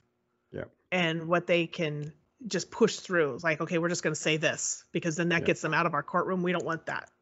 The path of least resistance. Yeah, and they're not capable of understanding the psychological events that are happening. They're not capable of understanding the detrimental effects that happen to a child based on their decisions. When they make these kinds of decisions, they're thinking it's just today. But for the child, it's every single day for the rest of their lives that's affected. Yep. And I'm a prime example of it. That decision that particular court made on that day where they granted and they waived the investigation and they granted the adoption, every single day since that day, they've been involved in my life. Yeah. And I am determined that I'm going to reverse that adoption. And I'm going to replace my father as my legal father. Because right now, I'm still not a member of my own family. Yeah. Right now, I am just a relative, but not legally. I am not legally a sister. I am not legally an aunt. And I'm not legally my father's daughter. Because I'm, in the eyes of the law, they say I'm somebody else's daughter. And I just found this out actually in, I think it was 2019, when I found out that I knew that there was something that had happened, but I had never seen adoption paperwork. I knew that my name was changed. I had a birth record ID card, but not a birth certificate. My mom only gave me my primary birth certificate. So I didn't know that this actually went through the courts. So when I tried to get a copy, someone requested a copy of my birth certificate and they needed a certified copy. Well, I'm not giving them the one and only one I have. So I requested a new one and they said, well, that's not who you are. I'm like, what? And she's like, yeah, that's no longer your identity. I'm like, but I have a birth certificate right here. She's like, that's invalid. And I'm like, what do you mean it's invalid? It's the only birth certificate I've ever had. And she goes, no, you have a different one. Were you adopted? And it was like, click. I'm like, oh, there's a birth certificate for that? And she's like, yeah, whenever you're adopted, you're issued a brand new birth certificate. It's like the other one never existed. I have a huge problem with that. I have a huge problem with that. I think that children deserve to know who their biological parents are whenever they want, so long as the biological parent wants to be found as well. I'm not saying that we should just not consider, but they have the right to know who they came from and not this red tape that our government conceals to protect the adoptive parent. We're not protecting the child. It's just another minefield that's been created, isn't it? It's just another so minefield. I finally convinced her. I'm like, look, my legal name is, and I didn't tell you the name, the part about my father naming me, Dawn Enderia McCarty. Right. So I'm telling her my legal name is Dawn Enderia McCarty. And so whatever name you have on that birth certificate no longer exists. And I do not recognize that as my legal parent at this point, because now I do not recognize that I was adopted and that I was ever a stepdaughter, because his family never accepted me. They rejected me 100%, would not include me as part of the family that I was adopted into. Yeah. So there again, there's more rejection, more abandonment, more of all that stuff going on there. So she's like, well, I understand you changed your name, but until this is reversed, there's nothing we can do about it. So I got her to put on my new birth certificate that she has with my real dad. But at the bottom, they have this but clause. She was adopted by so-and-so. And so this birth certificate cannot be used as a valid form of identification. I'm like, wow. Oh my Wow. gosh. How crazy. So now what are you doing about that now then? I want to, and of course COVID hit, so things kind of like went downhill. Courts weren't open, they're not taking cases, so I haven't been able to do it. I wanted it done last year, so this year I'm going to start it up again where I can do whatever I can to reverse the adoption, because I am an adult now and I can say who my father is. I met him, I know him, and the way that whole adoption was done should have never been done that way. Yeah. So if I can find an attorney that will represent me in Oregon, that's got the what do I want to say? got the strength to stand up to the court and say you were wrong, the conviction, and help me reverse it. Yeah. Yeah, that would be amazing. I really hope that happens for you, because it's a farce. It's farcical for that to ever be the case. How can your that's a massive human rights, like an identity is. It was absolutely. It was my identity. Stolen. And that was my biggest struggle throughout my entire life, until I realized in 2016. It wasn't until after I found my father that I realized I had been living in this identity crisis. And that's why I couldn't establish meaningful relationships. And I had struggles in my marriage, and I didn't know how to deal with conflict because I was never taught how to be considered valid or worthy of anything. So it's super important that children have the environment that they can thrive in, because that's what makes them the best adult they can possibly be. I had to learn the hard way.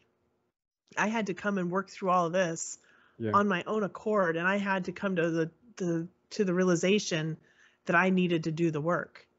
I could have stayed and became a victim, but I was never intended to be a victim.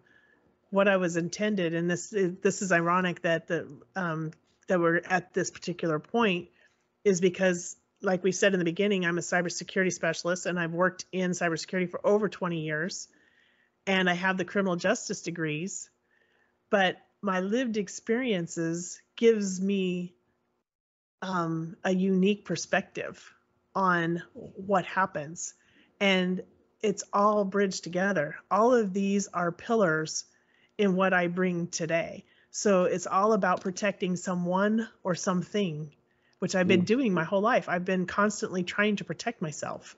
I've always protected the underdog, the one that was being bullied. I stand against bullying in all forms.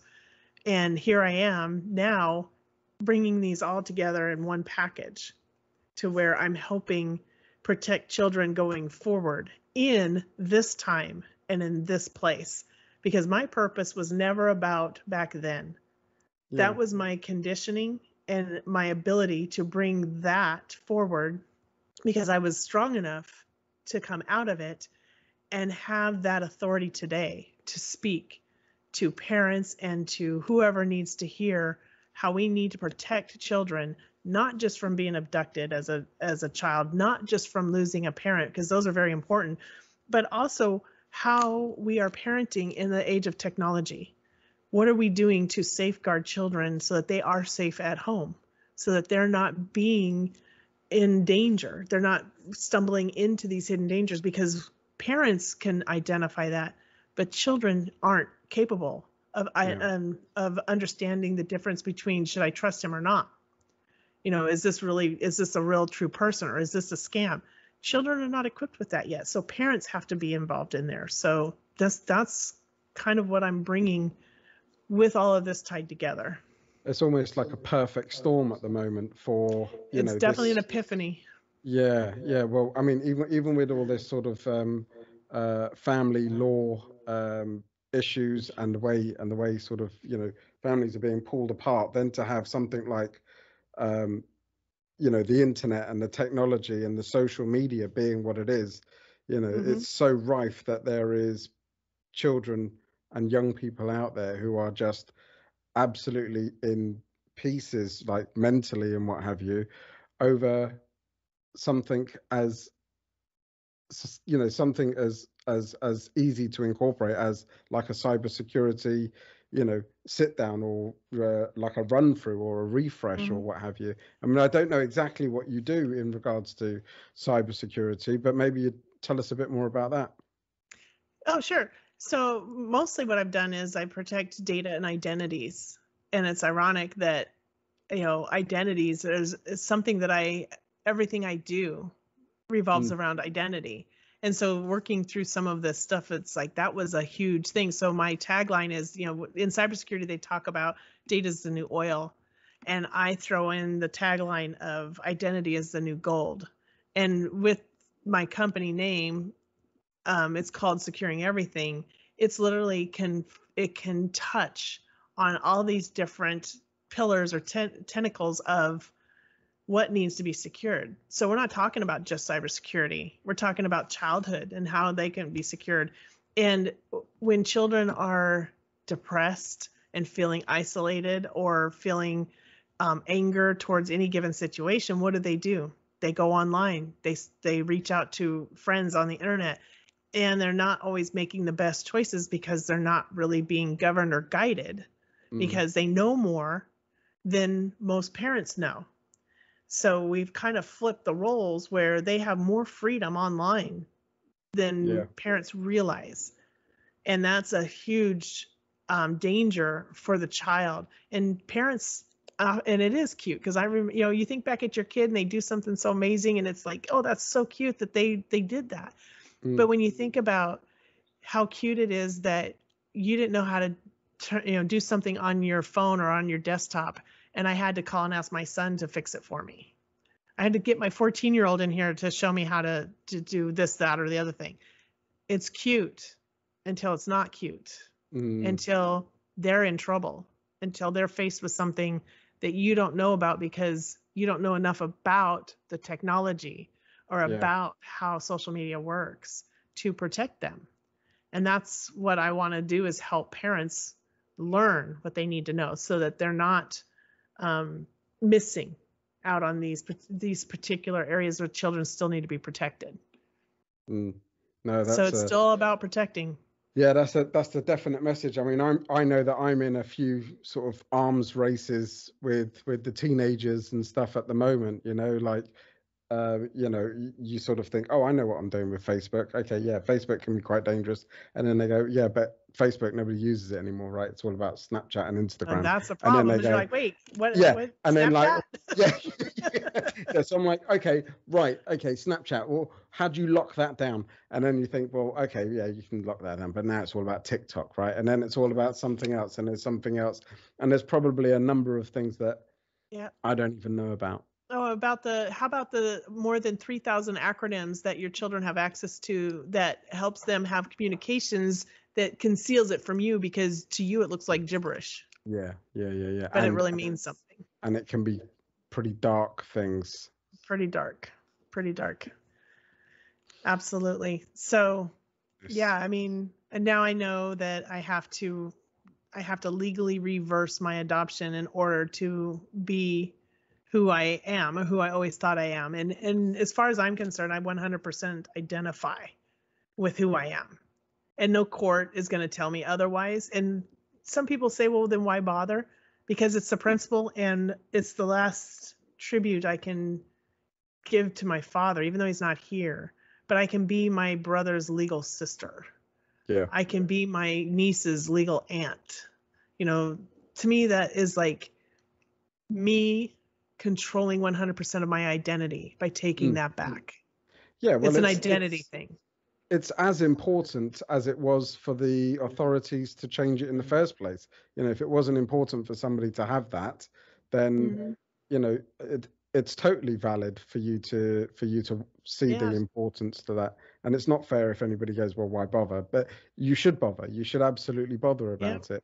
Because absolutely, it's not what you think about it now. It's what's going to turn up in the future as to why it's going to be important. You might not even know now why it's so relevant. Well, I know that it's easy to live in denial, and I know that for other people out there that are like me, if they're not thinking that it's important, there might be a little bit of denial going on, because I know there's a spot inside that we all have that we're protecting, but it's the curiosity. Like, I really want to know, but I'm afraid to ask. Or I really want to know, but I'm so angry at this whole situation, I don't think I need to deal with it. But if you can imagine that I'm full of holes, 50% of me has holes. And those holes are painful, and there's nerve endings around the outside edges of all these holes, right? And in order to dull that pain, I have to stuff stuff in there. I have to kind of like pack it so I'm not feeling that pain. And we grow up packing these holes, and it's a paper thin filling that makes it appear like we don't have holes, that we're a whole person, until something happens and you're like, okay, this pain is real. And when I found my father, I was able to pull off that paper thin layer and take out that stuffing. And I was able to replace it with the unconditional love that I never realized that he still had for me. So now those holes are really filled with love and who I am. I have the answers to all those curiosity questions. I know who my family is now. I did DNA tests, and they reached out to me and said, who are you? You know, and I now know who my other half of my world is. I was able to go on a family reunion road trip, and I went and met them. I reunited him with his favorite aunt and cousins that he lost track of before his mother died, that he hadn't talked to since then. And he was able to reunite with them before he passed away. So it kind of brought him full circle, where he lost all of his family. And then he has his, wife and sons, and then now he has the rest of us back too. And then he was able to speak to both me and to some of his family members before he left. So that was huge too. But the healing, you can't imagine the way you feel when you really acknowledge the need to heal. That healing, you can deny it all you want, but I know it's there, and you think it's okay now, but you don't know what it feels like to not just say it's okay, to say, I absolutely 100% know I am great, that I am whole. And there's no doubt, because there's no more concealed holes in me, because they've all been filled up with the love that was always needed. That's an amazing analogy. It's a beautiful analogy of the holes being filled up, etc. So I can only, I can't imagine how elated you must feel. I mean, even just sort of sitting opposite the screen to you, I can see that there's like a I mean, I didn't know you before, but I can see that there's like a happiness about you when you speak about your father, and when you speak about this turning point of your life, which makes me feel that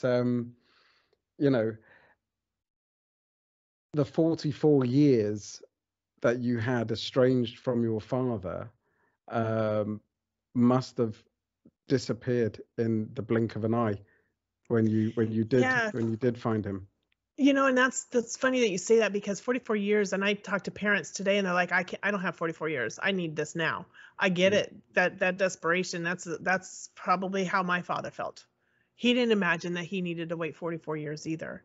But I can honestly say now that I understand my purpose better, and why I had to go through that childhood to be able to be here today to speak to how I speak to people on not just protecting children emotionally, but protecting them in the cyberspace as well, because there's more of a need today more than ever. We had a 28% increase in calls to the National Center of Missing and Exploited Children in 2020.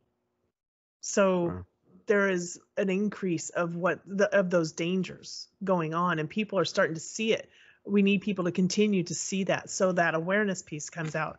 But I can honestly say, and it's taken me a long time to get here, but as of this last month, so this is brand new, is the first time I can say that I am actually grateful for my childhood. As bad and as horrible as it sounds, it's giving me that power and strength to do what needs to be done today.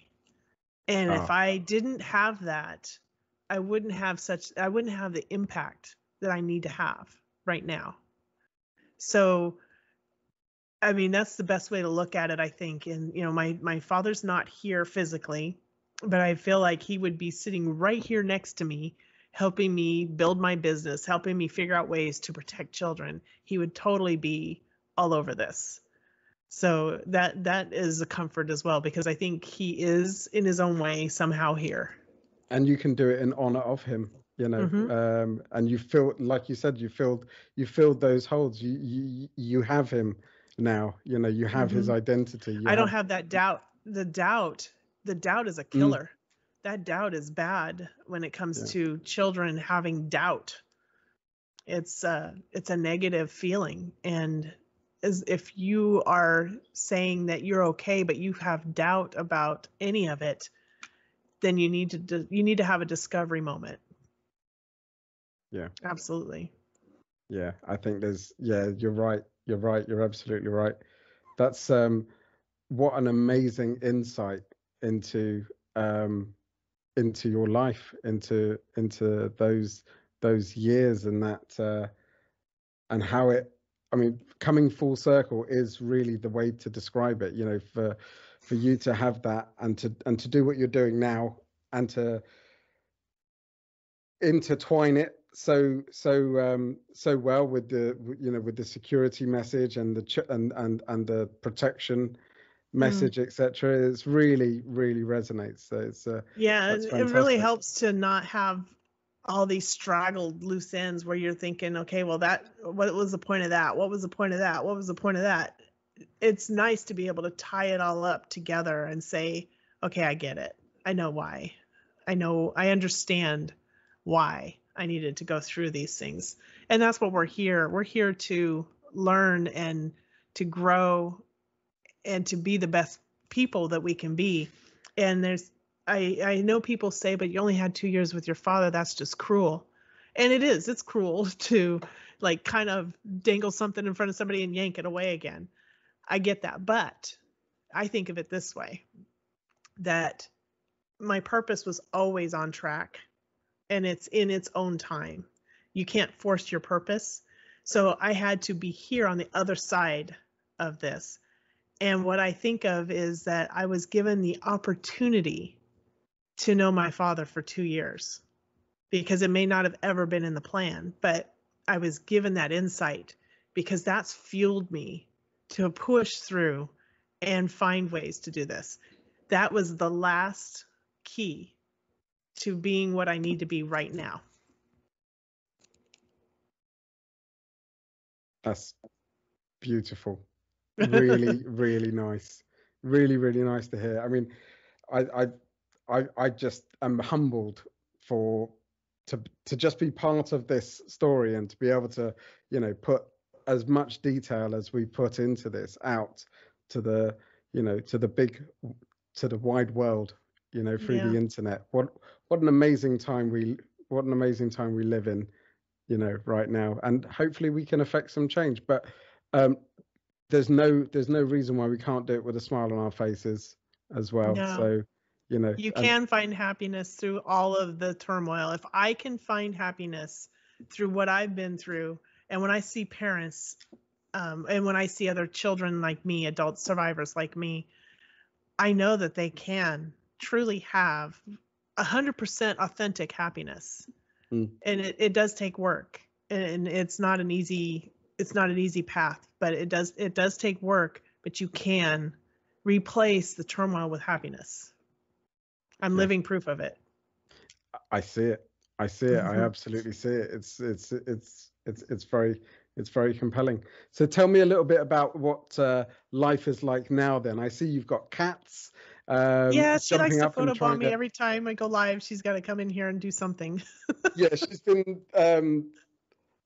round in the background every now and then up on the fish tank. I thought that was hilarious. Yep. I was waiting for a moment where she might fish one of them out, maybe, or fall. Well, in my own podcast or my own videos or my own meetings, people they're like waiting. Is the cat going to come in? Because she likes to jump up into the rafter up above, and she's entertaining my guests or my fellow companions. Yeah. No, it's nice to have that. It's brilliant. Brilliant. So, Dawn, is there anything else you would like to? Is there anything else you'd like to cover off on the Philip Maloney podcast today? Wow, we covered a lot of ground. There was something else that we wanted to. Oh, was the why I use my entire name. That's another. Yeah. And Endria. Yep, Endria is my middle name. So, I've had many names in my life, as you can imagine, because my name was changed, right afterwards, part of the, concealing and the adoptive name. And then I got married, and then I decided, okay, I don't want anybody telling me what my name is. So I changed my name to something completely different. I kept Dawn. Dawn was still in the middle. Right. But I was like, nobody's going to tell me my identity. I'm trying to find my own identity. So in 2000, I think it was 2008-ish, somewhere in there, I decided I'm going to be this person instead. And I went and legally had my name changed, but it never resonated. It never really worked very well. So then when I found my dad in 2016, I'm like, nope, that's who I am. So I changed my name legally back to Dawn Enderia McCarty in honor of him, and because he was devastated when he found out my name was changed. So the story behind Dawn Enderia McCarty and how, because it's not a common name. Endria is not a common name at all. No. So when I was being delivered, my mom was on the gurney and being rolled into the labor room, and they had decided to name me Dawn Enderia McCarty with an R-E-A at the end instead of R-I-A. Mm-hmm. So it was supposed to be Dawn Enderia McCarty. And as she's being wheeled into the room, she yells back at him, make sure you use Andrea with an I, Andrea with an E. And so he's like, okay, got it. So when she had passed out, so she couldn't complete the paperwork. So he gets to complete the paperwork, and he's filling out the name of, the child. So he writes in there, he's thinking, okay, Dawn Enderia McCarty, that means her initials will be D-A-M. And he's like, I don't want her initials to be damn. So he's like, nope, we'll use E. So he put E instead of A, and it became Dawn Enderia, and he left the I. He still put the I in there, even though she told him to use an E. So he actually named me, in essence. He changed the whole thing to be whatever he wanted it to be, just so I wouldn't have DAM as my initials. So Dawn Enderia it is. So that's why when I started advocating, when I started being out here on Facebook in this particular role, I took on that identity, because that helps me in reinforcing that is who I am. I have always been this person. I was born that person. I was derailed throughout life as far as identity goes, but I'm back to being who I was always meant to be. So Dawn Enderia McCarty is who I was always intended to be. That's a good story around a name, if ever I've heard one. Yeah. And I kind of like the fact that he named me. It kind of keeps me, it's just warming. It's warming when I hear it. Like, there's not many people that have stories like that around it, especially then compounded by the rest of the rest of your life turns out. That significant moment when he did that. And then I suppose you only found that out, right, when you were well, my mom did share some of that story with me, and then he confirmed and finished it up. Right. Yeah. So brilliant. It's been a journey, that's for sure. Yeah. It sounds like, I mean, it's difficult to even put it into a sort of single shoot podcast, as it were. There's a lot. There must be so many little avenues and little directions. Oh, there's lots of stories. I mean, I could go on and on and on, because there's so much that you're not able to share in one little podcast, like you said. So yeah, we'll have to do a 6-parter for you, Dawn. I'm looking for a producer. Right? Yeah. I hear that a lot, because there's lots of people with these stories who really would like to get them out there. So if there are any. One of the things I hear with my story is that it's not just about one little element. It's not just about like parental alienation. There's so many different elements. So my story touches on a broad spectrum of issues that can be wrapped up into one. And I hear it all the time that this needs to be something that's on the screen, because I believe I became the associate producer for Erasing Family documentary. Yes. And I believe 100% that we can change the hearts of children for the future, that children maybe now that have gone through what I've gone through, we can change the hearts of people through film. It's a captive audience, and you can guide them through. You can tell them the story without the parents telling the story. And the more that we put out there in film, and the more people can realize, oh my gosh, that had to have been difficult. And you know what? I have a friend that went through that. And now we start a conversation. Now we're starting to inspire people to speak up and share. And eventually, the more that are speaking up and sharing, the more we're going to touch the hearts that need to be warmed, because they're sectioned off. They're cold. They don't have any spark in there for that particular component of their life. Yeah. But film can warm their heart, even if they're the ones sitting in the audience. They can relate. There's somebody out there that can relate to one aspect or more of my story. So because of that broadness, it's not just about that piece or this piece. I can deliver a lot of relation to certain people. Yeah, it's very true. And film does do that. Even to, you know, this modern time, you know, even a 30-second TikTok sometimes can be enough as well to just sort of capture that one person to look at it and go, do you know what? Yeah, that's me too. You know, I think Me Too's already been coined though, hasn't it? Yeah. Oh yeah, there might be a different meaning.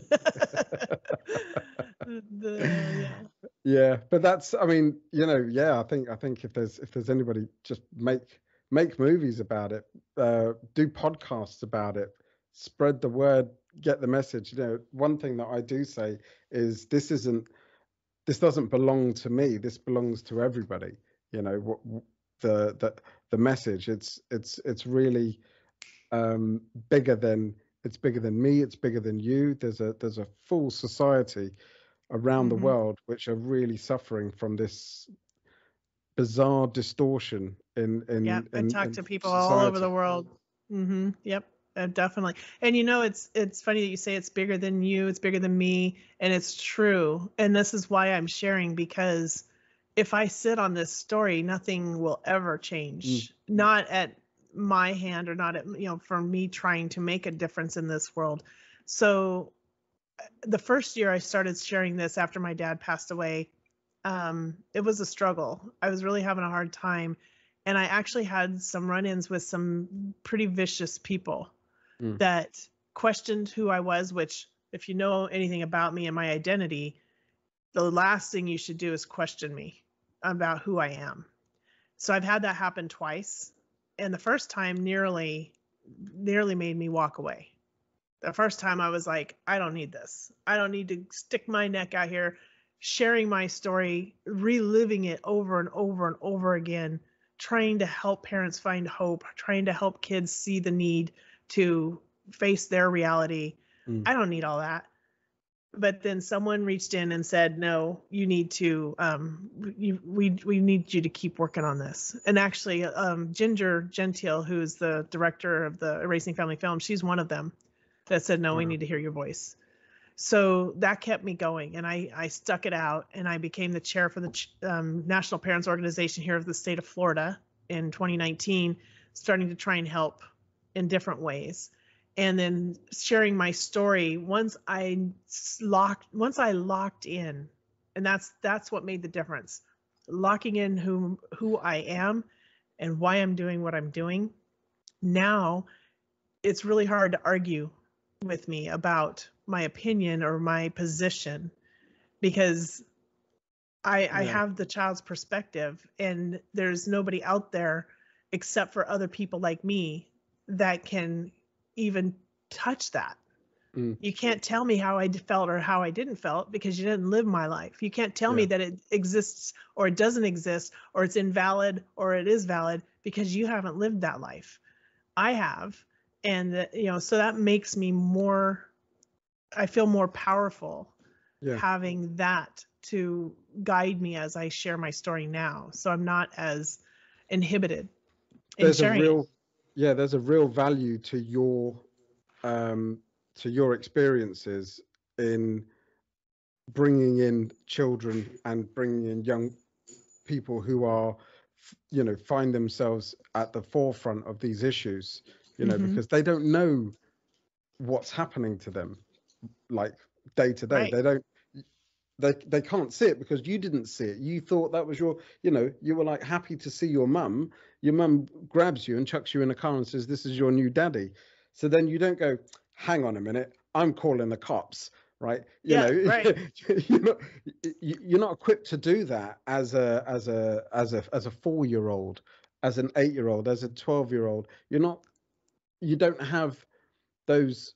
You don't have the armory to do that. So now you're giving your message. I feel there's a huge value in you being able to, I think of all the people that I've spoken to and what it would have been if their children as well would have just had an avenue to this kind of understanding as to what is going on and why it's not always cool not to see daddy, and it's not always cool not to see mummy. Right. Just because you're given this one-sided story of we just don't do that, and then and we don't go into it, we don't discuss it, we don't talk about it.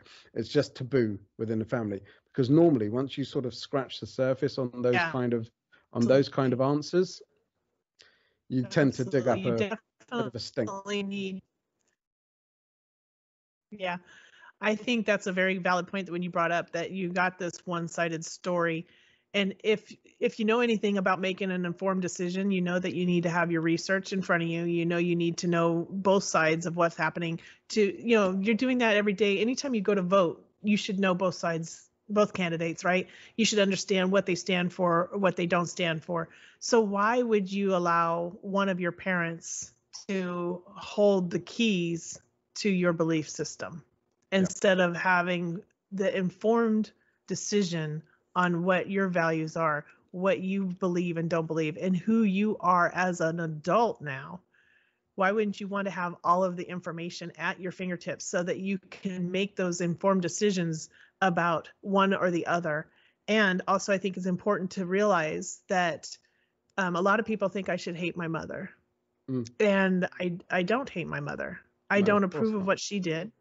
I don't like what she did, but I also can see and I can recognize that she had her own childhood trauma and that she had her own issues with her childhood growing up and who she became. So did she make the right decisions? No, absolutely not. But was it always her fault? Not necessarily, because we only do what we know and you repeat what you've been taught. So we're in this transgenerational cycle, and until it stopped, it never changes. So no, I don't hate my mother. I don't like what she did. We don't have a very strong relationship, but we do have one. And I haven't walked away from her, and I haven't put her in the light of this because I don't want people taking out their own anger because of their situation and applying that towards mine, because you can't do that. You can't cross that over. I'm the only one that can hold her accountable for what she did. Nobody else can. And I think that it's only fair for the child to see both parents in the same balanced way, where they were not perfect. They were never supposed to be. Nobody has a perfect parent. You might have a lucky situation where life is great and that's wonderful, but your parent was still never perfect. And we've made mistakes. I'm not a perfect parent. In fact, I've made mistakes that I wish I hadn't done. But my kids, they turned out great. And kids have to get rid of the idea that these parents had to have been perfect in order to be a parent. Because that's not. The most imperfect people can still be parents.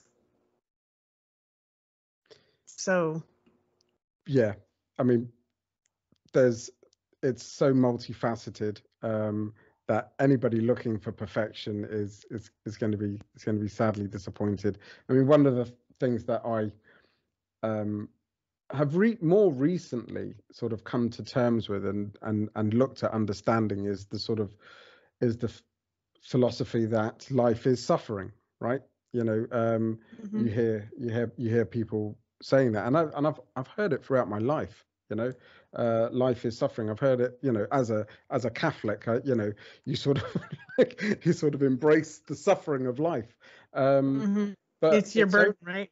Yeah, it's only really made sense to sort of, once you recognize that life is suffering and you accept that life is suffering, you can then find those little nuggets of beauty and love and things that you're going to cherish. And then, so like when you do see your father, it snaps into mm-hmm. clarity, right. Things fall into place.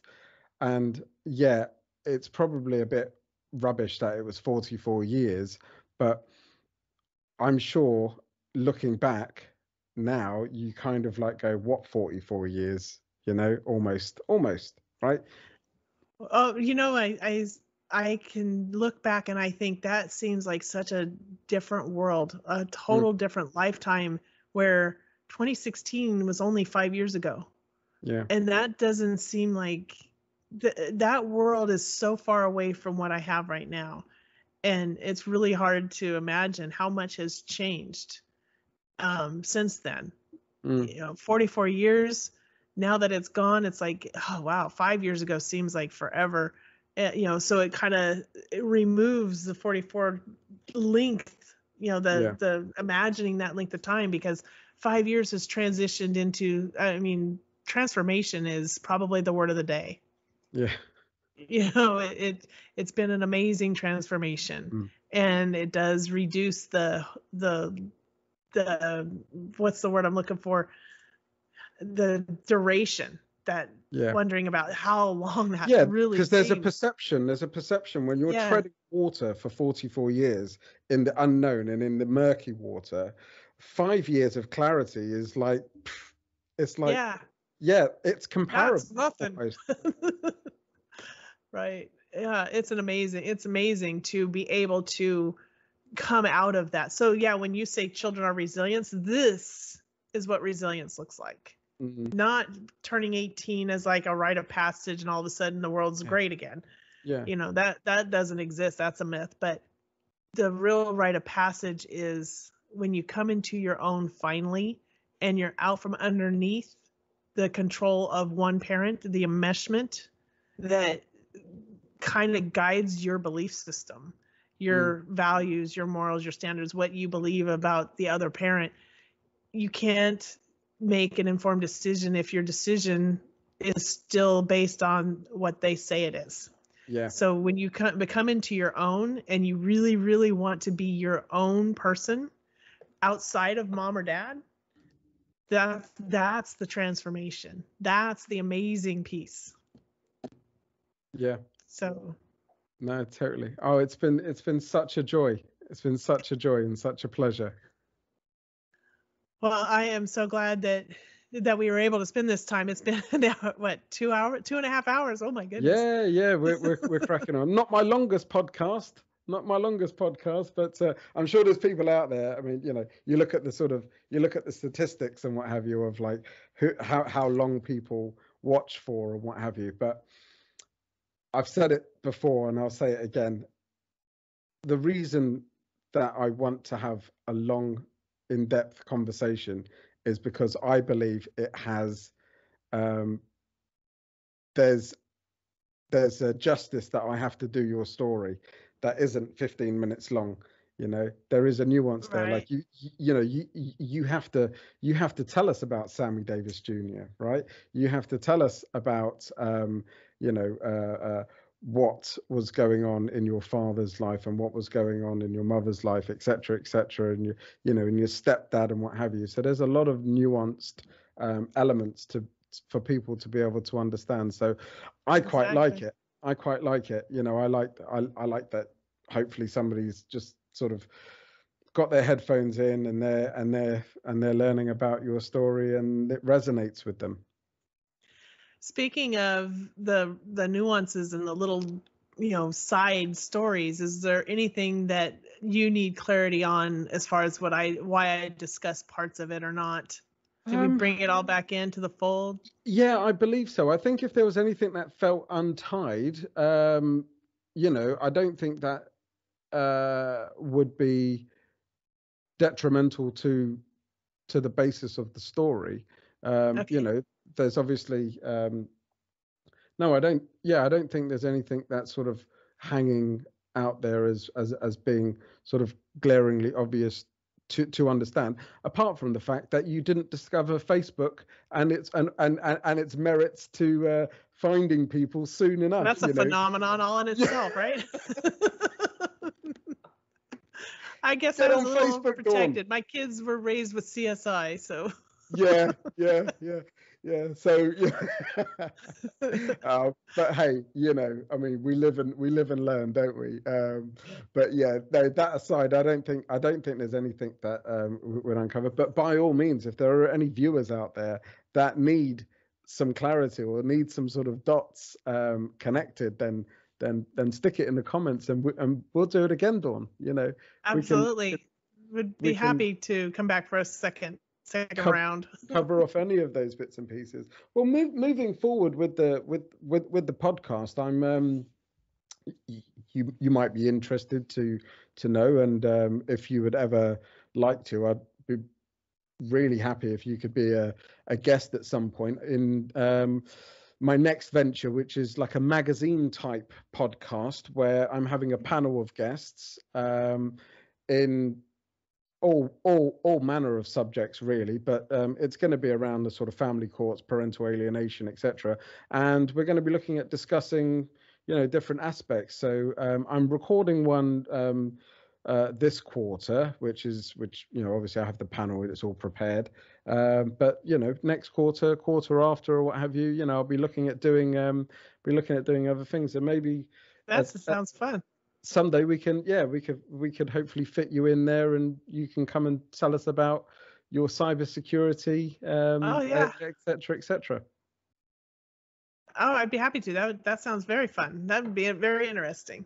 Yeah, absolutely. That would be my pleasure. So I guess with that, Dawn, thank you so much for taking the time and participating in the Philip Maloney podcast and being so open and honest and telling your story. It's been an absolute pleasure. I'm so happy to be here. Thank you for giving me the opportunity to share more about it, to help bring awareness and prevent this from going forward. Absolutely. Dawn, thank you so much. Take care. Thank you. On a train, in a bus, in a car, on the way to your job. All alone with your kids, with your wife, or with your dog. You can listen anywhere, you can listen everywhere, to the Philip Maloney podcast.